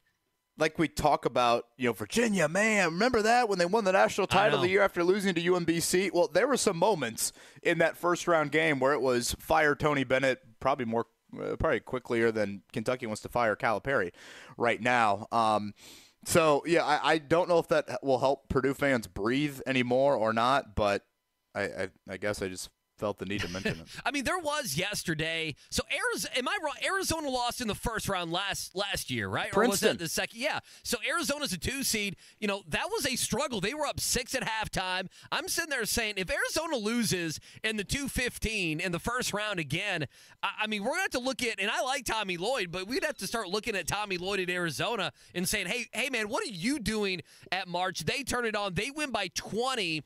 And then Creighton was in a 5-point game at half. Akron was giving them everything they wanted. Early lead there. Creighton comes back. They win by 17. Probably could have won by more if we're being honest. They dominated there in latter parts of the game. And I already said this, Illinois Morehead State, and I'm blanking on his name, Preston Spradling is the coach at Morehead State. I think he's a really good coach, actually. I don't know if he'll ever get, the call up, if you will, to the big time. Illinois was up 1 there at half. They go on and they win by 16. They went on a 33-10 run at one point. That game was tied at 48 in the second half. The reason I bring that up, those are high seeds, a couple 3 seeds and a 2 seed that were met with that adversity in the first half all the way to halftime and in the early parts of the second half, and they, they regrouped and did the damn thing. I don't see that happening tonight, and that's what's difficult about playing on Friday and Sunday, the weekend. We don't have a show on Saturday. We were joking about this, KB, that I almost feel like the analysis for Purdue tonight is easy, but it's more about the round of 32. An 8-9 game is a team like a Michigan State, somebody like that can play you within 3-4 possessions. If a guy gets hot, you turn the ball over, Zach Edey gets in foul trouble, suddenly you're in a tenuous situation. I wanted to play one piece of sound, and I don't know, I don't want to speak for you here, but this annoys you just a little bit from Matt Painter and when he talks about Zach Edey. Is that right? Just a little bit? I'm just tired of the Zach Edey. We talk about him and how he's officiated for 3 minutes, seemingly every Matt Painter press conference. I love listening to Matt Painter. Right. He is on the short list of coaches I really enjoy listening to because he's super expansive on a variety of topics. And I guess I've just heard the answer maybe so many times that I'm over it. I get where Painter's coming from. I mean, he's 7'4" and 300 pounds, and as Dante Jackson told us, we'll throw the kitchen sink in the backyard. And by the way, someone told me Dante Jackson may be rumored for the IUPUI job. That would be kind of a wild one to me. I would think Paul Cassaro would make a lot of sense. He's our friend. A lot more sense from a local connection. But, yeah, I'm just a little I don't need to hear the answer anymore. I'd rather hear Matt Painter talk about a variety of other topics. You're going to hear it. You're going to hear it. We're going to force feed. You're in Nashville, Indiana. We're going to force feed you this one, okay? Yeah, if you get cinnamon rolls later, you have to sit through this. Yeah, I'm sitting here with coffee and a banana, okay? You're gonna listen to this 1 minute This is my sacrifice right here. This is it. You're going to listen to this 1 minute and 6 second answer. He gave a similar answer with JMV on, what was it, Monday or Tuesday, and he wasn't even asked about Zach Edey and fouls. He morphed into it. It's something nationally. I think here's what it is. The national media flies in and they watch a couple Big Ten tournament games, right? And now they're like, okay, so Zach Edey, he's officiated differently than everybody else. I think, it annoys Matt Painter. Here's Painter on Zach Edey, foul trouble, how he's officiated, and everything else. Like the people that complain about him getting fouls or whatever, they aren't the people that are guarding him because they know they can't guard him. Like the people in our league that complain the most are the ones that can't guard him. And so it gets down to the coaches and the players complaining all the time, and it's just really reverse psychology. That's all it is, to try to get them to say, well, look at the fouls, look at the fouls. It's one of the dumbest things that coaches say is, hey, the fouls are 7-2. Well, one team fouled 7 times, one team fouled twice. No, it's not dumb. But through 100 years of basketball, somehow you've all sat in games and said it's 7-2. I bet you this evens up real quick. And it evens up, and you're like, see, I'm a prophet. I know what I'm saying.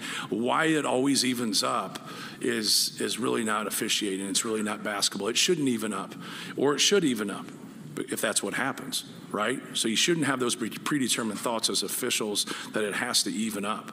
He's getting fouled every single play.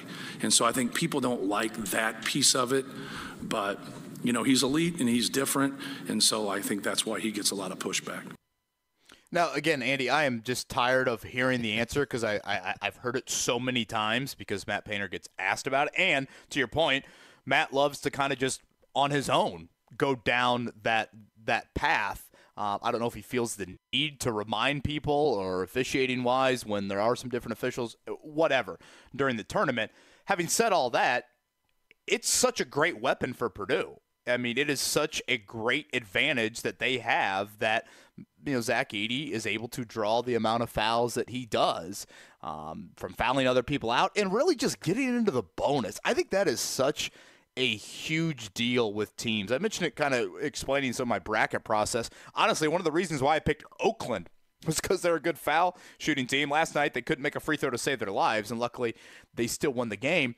But, again, go back to like Fairleigh Dickinson last year for Purdue. They were in the bonus midway through the second half. Right. I mean, think about that. Yeah, didn't take advantage of it. They should have shot 20 free throws.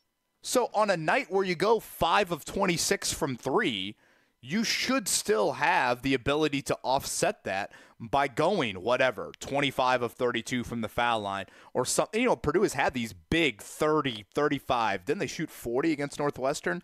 And Chris Collins was kind of ranting about that. So it is huge for Purdue. It's one of the biggest, I think, stats, if I were Matt Painter, that I would look towards of saying, by that 8 to 10 minute mark left in a half, I want to be in the bonus because, again, that is such a huge, consistent strength they can rely on, and it kind of helps you get out of lulls. If you miss 5 in a row from behind the arc, or, possessions just aren't going as fluidly as you would like, the ability to throw it into Edey, and he's a very good foul shooter for a guy that's 7'4", that's massive. So as much as I'm just tired of hearing the explanation, I will not deny for a second it's an unbelievable weapon that Purdue has. At one point yesterday, Oakland was shooting a better percentage from three than from the free throw line. Now, it was painful. It didn't end up that way. I can't believe it didn't cost them. I mean, honestly, that would have been the heartbreak. They shot 13 of 23 from the free throw line. That's good for 56.5%. They ended up shooting 15 of 31 from three for 48.4. But I found that funny as well. But I don't know. You mentioned Purdue. I mean, getting this is for later in the tournament, but getting to the line, not settling for threes. It's so easy, especially if a team is throwing junk defenses at you. You know this, KB, to just kind of settle. Braden Smith and Fletcher Lawyer, and I would say Jones as well. These guys just settling for threes. There's no need for that, right? Test it. I think what you mentioned is key. Later in this tournament, we'll probably talk about this next week if they keep winning, obviously, is, throwing it into Edey. They made an effort. Can you think of a game this year where they didn't throw it in to Edey and we walked away? They're so disciplined. I know. It's one of their better attributes of, oftentimes I think teams have a big guy and they don't give – or they might throw it into him early in a possession, and then when they reset, they just don't think they can get it back into him again. Purdue does that. Purdue is very committed to throwing it into him multiple times within a shot clock. And that's why I'm curious to see again, maybe not tonight, but, Fairleigh Dickinson threw some of that pressure at them last year, and that kind of slowed their offense. Teams have done that. And it sounds like, Dante Jackson, based off what he said to us yesterday, they will take the approach of, by all cost, we will not let Edey get one-on-one matchups, which, again, some teams have played that way. Some teams, this is one thing that always at times frustrated me about Mike Brey and Notre Dame. Brey would have the statement of threes are worth more than twos. I'll let the post guy try to go one-on-one because we can live with that. If you make a flurry of threes on me, we can't live with that. Now, if Dante Jackson chooses to do that tonight, Purdue's got the second best three-point shooting team in the nation. Last year they were 290th in threes. So that's where Purdue, I think, the Bruce Weber comments from a half hour ago, why are they better suited? Why do you feel more confident? Those are some of the reasons why. Lin Dunn going to join us in about 15 minutes. We'll get to a morning check down here in a second. But had a question for you. Okay, so I'm in this eliminator just to talk about the games today. You get to pick one team per day of the tournament, but you can't pick a team twice, right? So yesterday, I took Illinois, and I think that's solid because I don't think they're a Final Four team. And I thought early on, that didn't look too safe. I was worried. I was really worried. But it's like $20 a day, basically, to pick a team. So this could end up costing me a couple $100. But there's a lot of money in the kitty, if you will, okay? So who would you pick today? Now, I don't have Auburn going as far as you do. Okay. Ooh, see, I got Auburn going far. I know. So I have Auburn obviously winning today over Yale. I've been winning the next game, but I don't know what after the the Sweet 16. I thought about going Colorado, but again, it's like an NFL suicide pool. If I waste, if I go Colorado, the 10 seed there, and they lose, I'm going to look like an idiot. And I'm done. Right in day 2, you can't go Duke. I don't want to use what about Houston. Baylor? Baylor's probably Baylor and Marquette were on the top of my list because they're 2 and 3 seeds. I don't have Marquette going too far, but I do have them winning this particular game. So I'm down between, I think, Baylor and Marquette. That's where I'm. That's where I'm going. I'd probably lean a little Baylor. I don't know. I feel like last year I picked Colgate, and they just I think I did too. Yeah, I don't buy their toothpaste. I don't do anything now. That's probably where I would go. I can't believe Jack Golke is 3 months older than Tyrese Halliburton. He's got the hairline of an aging man. Well, I told him I'll DM him about We Grow Hair Indy. You should. I'm sure his DMs are full. I'm sure his DMs, he might want to turn them off. I got looking at this Purdue game, or he just whizzes past the one that's Kevin Bowen. He's like, I got other ones that are more important. Mark, come on now. The one that's a dude, he just whizzes by those. Okay, so what do you think? I'm just looking at ESPN. I know there's different marketplaces and everything else. What do you think the get-in price, the lowest, tickets as low as, ESPN does that, tickets as low as, what do you think that number is for Purdue and Grambling State tonight? What do you think? What do you guys think? So it's just the night session? It's that's all it is. 178. I'll say north of $2. Okay, so it's a little bit less. Tickets as low as $150. The only reason I bring it up is if you look at the other ones, Baylor, Colgate, and Memphis, tickets as low as $2. San Diego State, UAB, they're playing in Spokane. Tickets as low as $7. Clemson, New Mexico, $2. Auburn, Yale, $7. Nebraska A&M, $5. The only one that rivals it, Duke and Vermont playing in Brooklyn, $159 is that price to get in. That's all the Duke fans in New York. That's all that is. Pretentious Duke fans.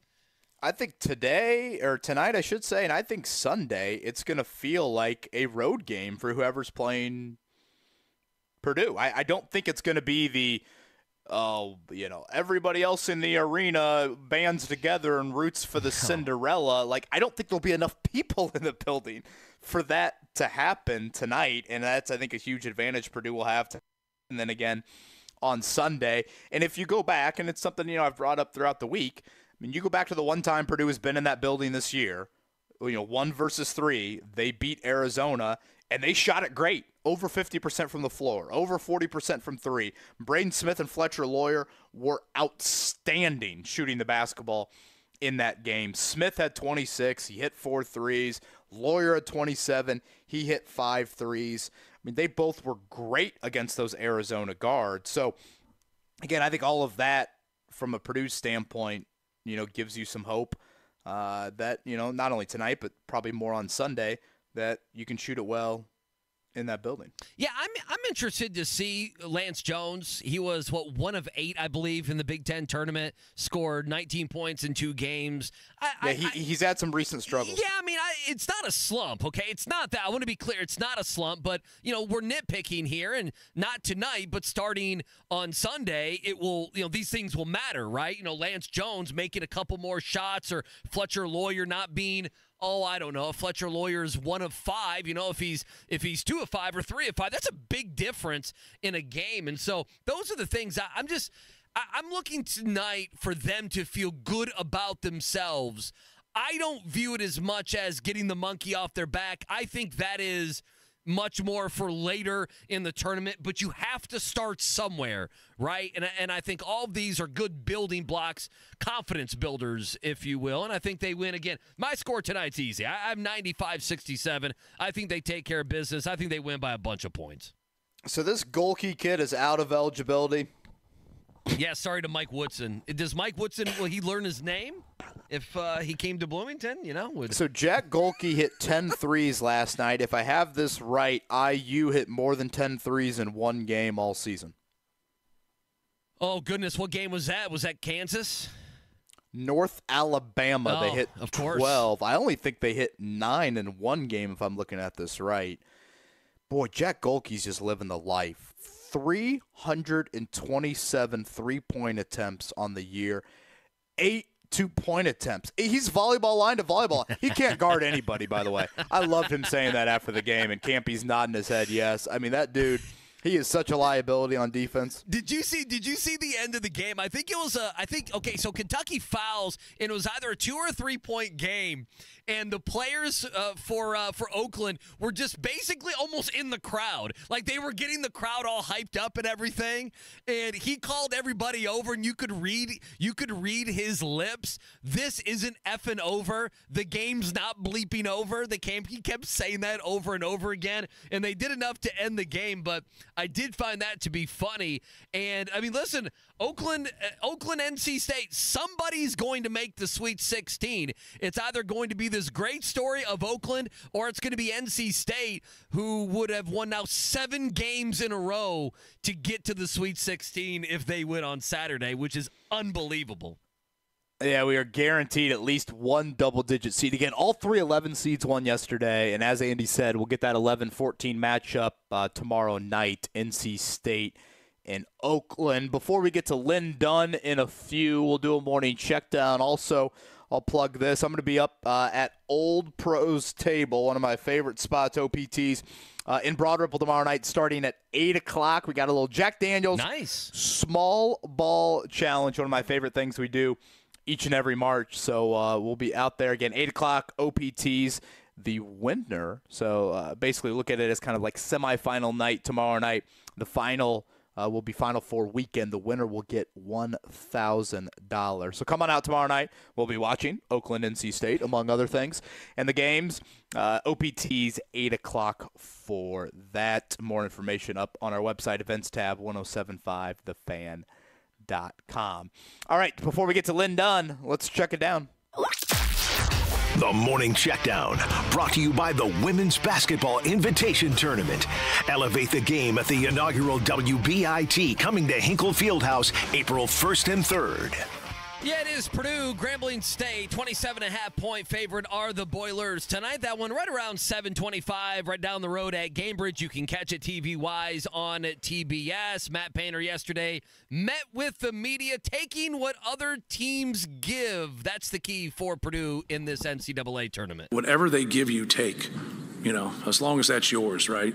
Each guy's a little bit different in terms of what their strengths and weaknesses are. So that's what we really talk about. Like what they give, if they're going to give you the pull-up, take the pull-up. If they're going to give you a layup, take the layup.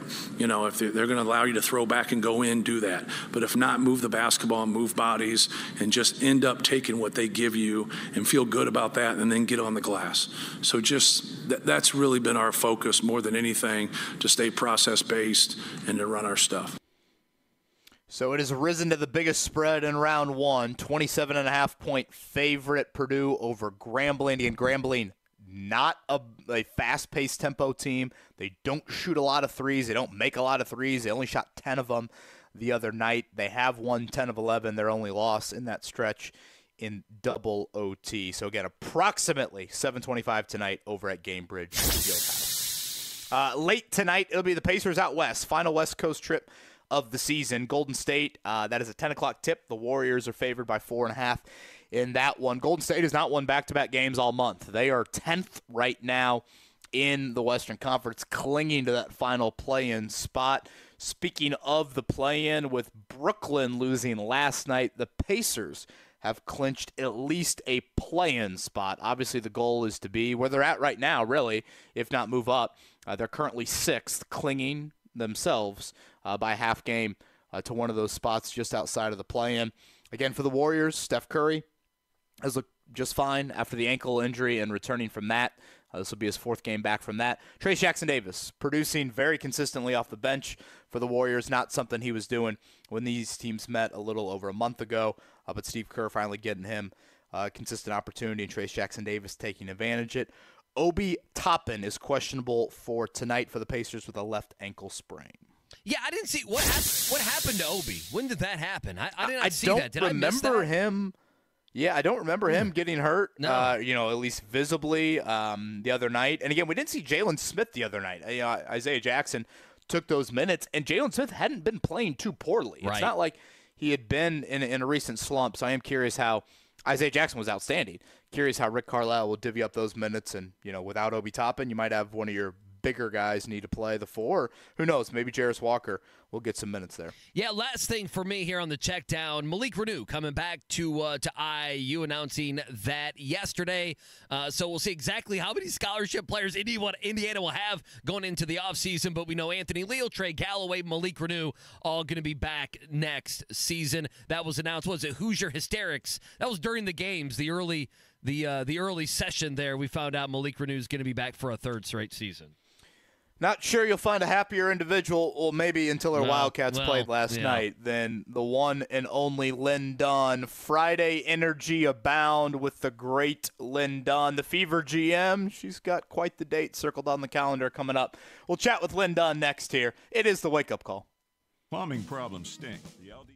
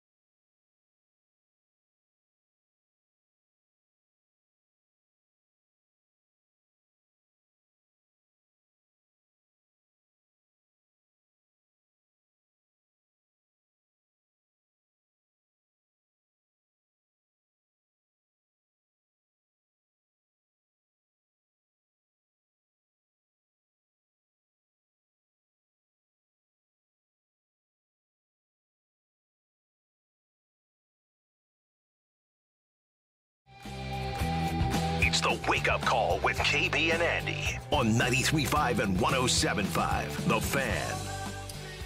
Pop pop quiz. We'll do that here in about 15 minutes or so. A freebie Friday. You'll get that Jiffy Lube oil change. Also a $25 gift card to Cluster Trucks. So we'll do that. You miss any of our conversations. Purdue leading up to tonight's 1-16 there down the road in Gamebridge. We've talked a lot about that. Greg Rakestraw joined us.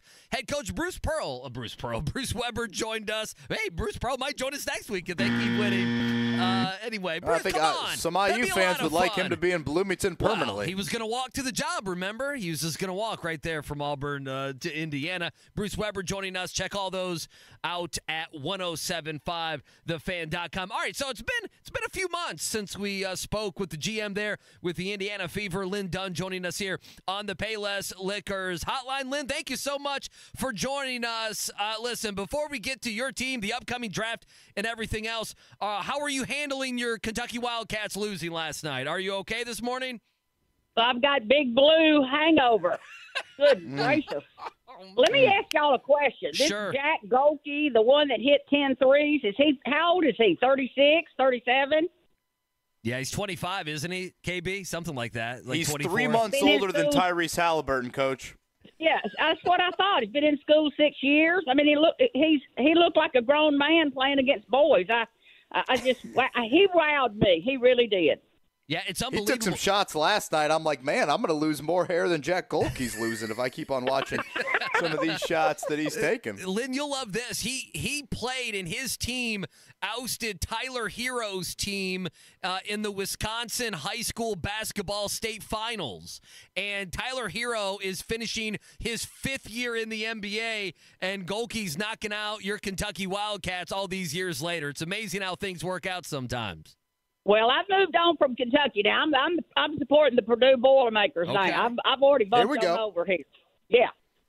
But I saw some great games yesterday. It was a fun day. I loved the upsets. I was really impressed, with Duquesne, and Dayton's lucky to be alive. Nevada did a great job. It was just a great day of men's basketball. The women's tournament getting underway today. Obviously, a lot of storylines locally throughout the run here, and it's been a hell of a year, really, for the attention towards the women's game. Lin Dunn with us on the Payless Liquors Hotline. Coach, we started there with a negative thought. Let's go back to, I would say, quite the night for you when you found out you guys did indeed finally get that lottery luck and got the number 1 pick. How would you describe your emotion then? Unbelievable. It was just fantastic. I mean, the chances of getting the number 1 pick are really low. But to get it back-to-back after selecting Aaliyah Boston last year, and now we have the opportunity to take the number 1 pick, best player available this year, it really is a boost for our franchise, and we are very excited about it. Pretty good guard from Iowa, right? I've heard that. I understand that she did declare. So she's in the pool now with, I'd say, 10 really good players in this draft. Makes this draft really tough. But, kudos to Clark because she has really helped draw an enormous amount of attention to women's college basketball this year. When she broke all those records and then all the female records, and the next thing I know, she's going after Pistol Pete's record. I'm like, wow. Yeah, it's unbelievable the amount, and Iowa's not too far away from Indianapolis. That's about a 5-hour drive. Those tickets, I think you'll get some Iowa area codes for those tickets. Lin Dunn with us here on the Payless Liquors Hotline. Listen, I don't know how much you want to say, how much you can say, but, right after Caitlin Clark put out there the message, hey, this is my final run at Iowa, seconds later, you guys on social media put out, hey, tickets are available. Season tickets are available for our team. Did you all know that she was going to put out there that she was committing herself to the WNBA draft, or were you guys kind of in the dark like everybody else? We were absolutely in the dark. We had no idea. We've had no contact with any of the draft prospects. That's something we don't do. We stay clear of all of them. And so when she posted that notice, I think it was on Twitter or X or whatever that thing's called, we were surprised. But I can tell you this, there are still tickets available. We haven't sold out yet. And so if there's anybody in the central Indiana area still interested in tickets, go to feverbasketball.com.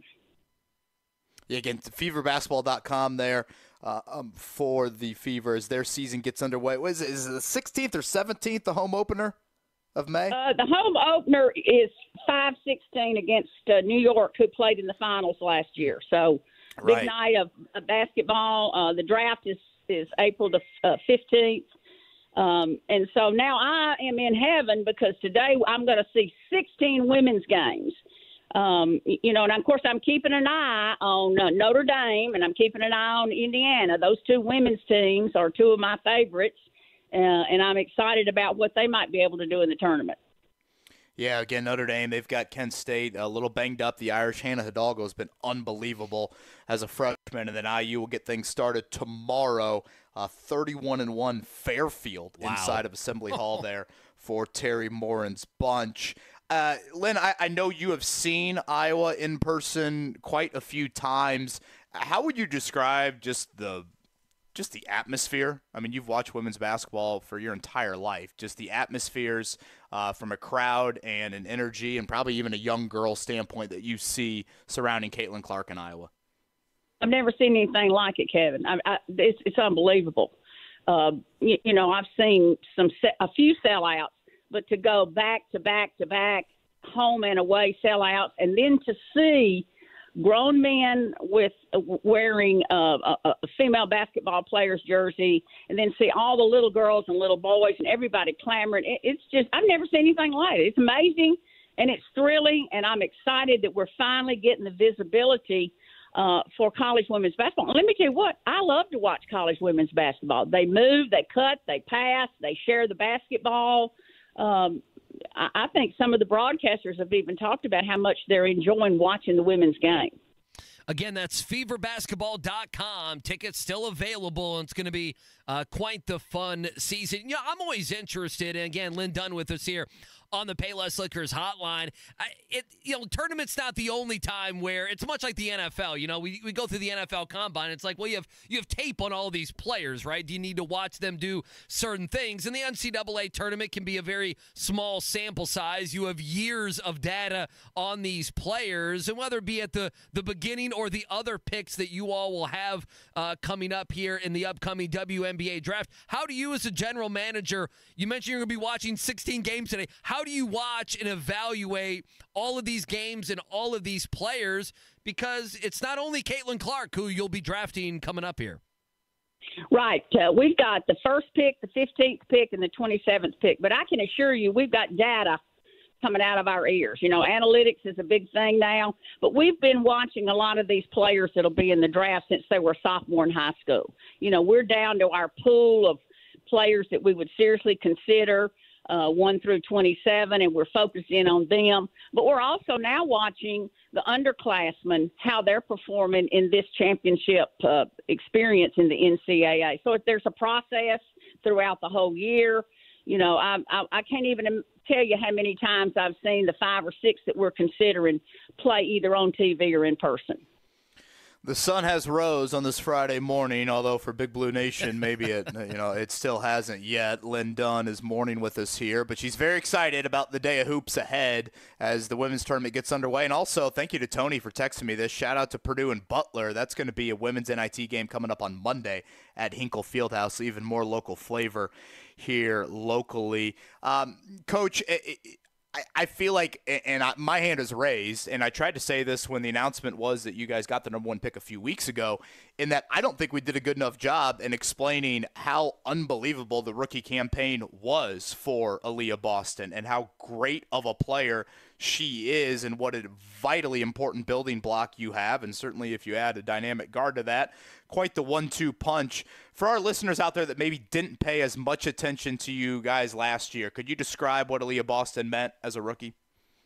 Well, first of all, thank you for bringing up Aaliyah Boston because she had an unbelievable rookie season, was a consensus, unanimous, whatever you want to say, rookie of the year.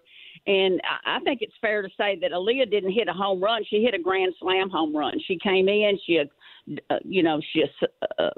asserted herself as a 4-5, 5-4, whatever you want to call.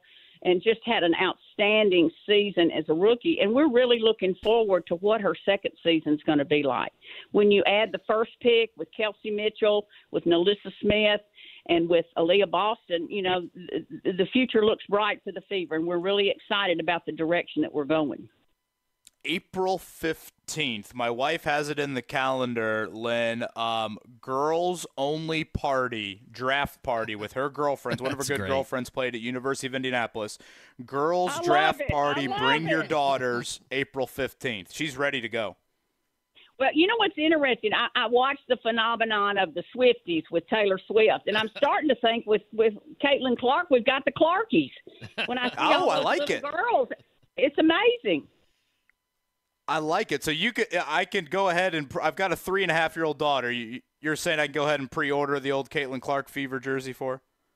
Well, now, I'm not saying that, because all I can tell you today is we're going to take the best player available. But I love the fact that you've got a daughter. Now, what about her skills? Is she able to dribble yet? Well, I mean, she was born in Indiana. She can shoot. We're not worried about dribbling. She can jack goalkey it. Well, yeah, we love Jack today, don't we? Yeah. We do. I know. I'm sorry if that's pouring some salt into your wounds here on this Friday morning. But I imagine Calipari might be in the Jack, from last night. He might be. Yeah. I think that is well said. Well, Coach, we cannot wait for certainly April 15th and Thursday, May 16th. Again, things get started from a home standpoint for the Fever.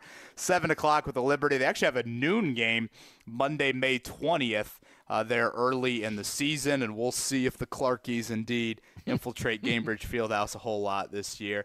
Lynn, we always love your energy. Enjoy all the basketball here over the next few weeks, and looking forward to having you on here around draft time. Hey, guys, thank you, and good luck to the Purdue Boilermakers, Matt Painter and that crew, to Notre Dame, and to the IU women. The one and only Lin Dunn. Thanks, there Lynn. on the Payless Liquors hotline. I love that woman, Andy.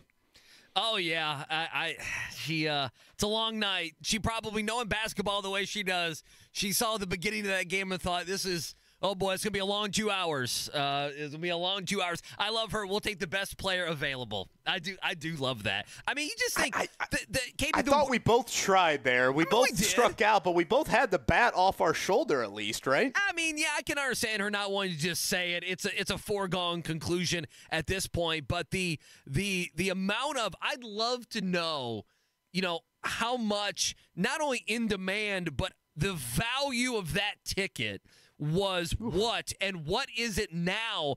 And then I would love to know the amount of merch they've sold as well, or will sell right after it, right when all the Caitlin Clark stuff happens. I mean, it's got to be, it's got to be, sales would be up 120%. Like, the numbers got to be astronomical. They have to. Well, I remember we did this exercise when they won the lottery a few weeks ago. We went on to the, again, tickets as low as for that home opener, which, again, is Thursday, May 16th. And as Lynn pointed out, the Liberty were in the finals last year. So, I mean, it's a big-name opponent you get for your home opener. If you look right now, Gainbridge Fieldhouse, tickets as low as $252. I mean, I am right here. I don't know if I'm allowed to say the secondary market site that I'm on right now. Andy, I've got a ticket in section 223. Wow. That's the highest in the arena. It's unbelievable. $1,000.52 ticket. The section next to it, 436, 412 across the arena, 412, 335, 407. I mean, that's unbelievable. It is amazing. It really is to see. And certainly Bloomington has felt it, and West Lafayette felt it. And for those that missed it, Wright Thompson, who in my opinion is the greatest sports feature writer out there, he wrote a very long form. You're going to need about 7 trips to the toilet to read that one. Unbelievable piece he wrote on Caitlin Clark. I encourage everyone out there to read that. So certainly we'll get Lin Dunn back on come WNBA draft time. Is anybody going to upset South Carolina in the women's tournament? I don't know.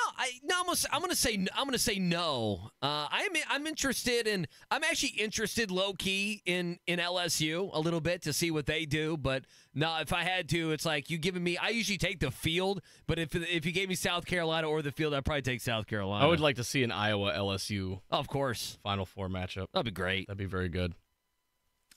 Someone was saying Iowa got like a bad draw. I'm not going to pretend. They are in like, LSU's bracket. They got the draw of death, the bracket of death, isn't it? But I mean, LSU's not like. I mean, LSU's a 3 seed. I mean, they don't get South Carolina until the title game. I would think that's a good thing, right? See, I like Mulkey. I like the outfits and the ridiculousness. Oh, she's too crazy. No, she's crazy. That's why I like her. Yeah, she's nuts. Yeah. Yeah, honestly, they should fire Cal and hire Mulkey. That's what Big Blue Nation needs. All right, pop quiz to round it out, boys. Yep. Let's do it. 317-239-1070, Cluster Truck gift card, and Freebie Friday with the oil change. We'll do that next. Tired of breathing in poor quality air at your workplace? APG Air, the region's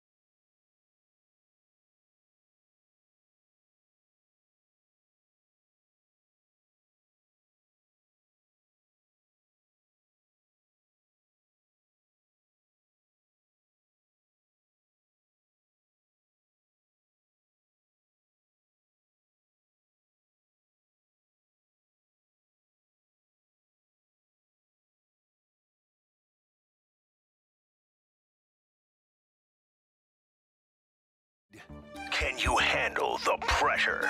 Sharpen your pencils. It's time for the Pop Quiz with KB and Andy. Brought to you by Jiffy Lube, Indiana's favorite oil change since 1985.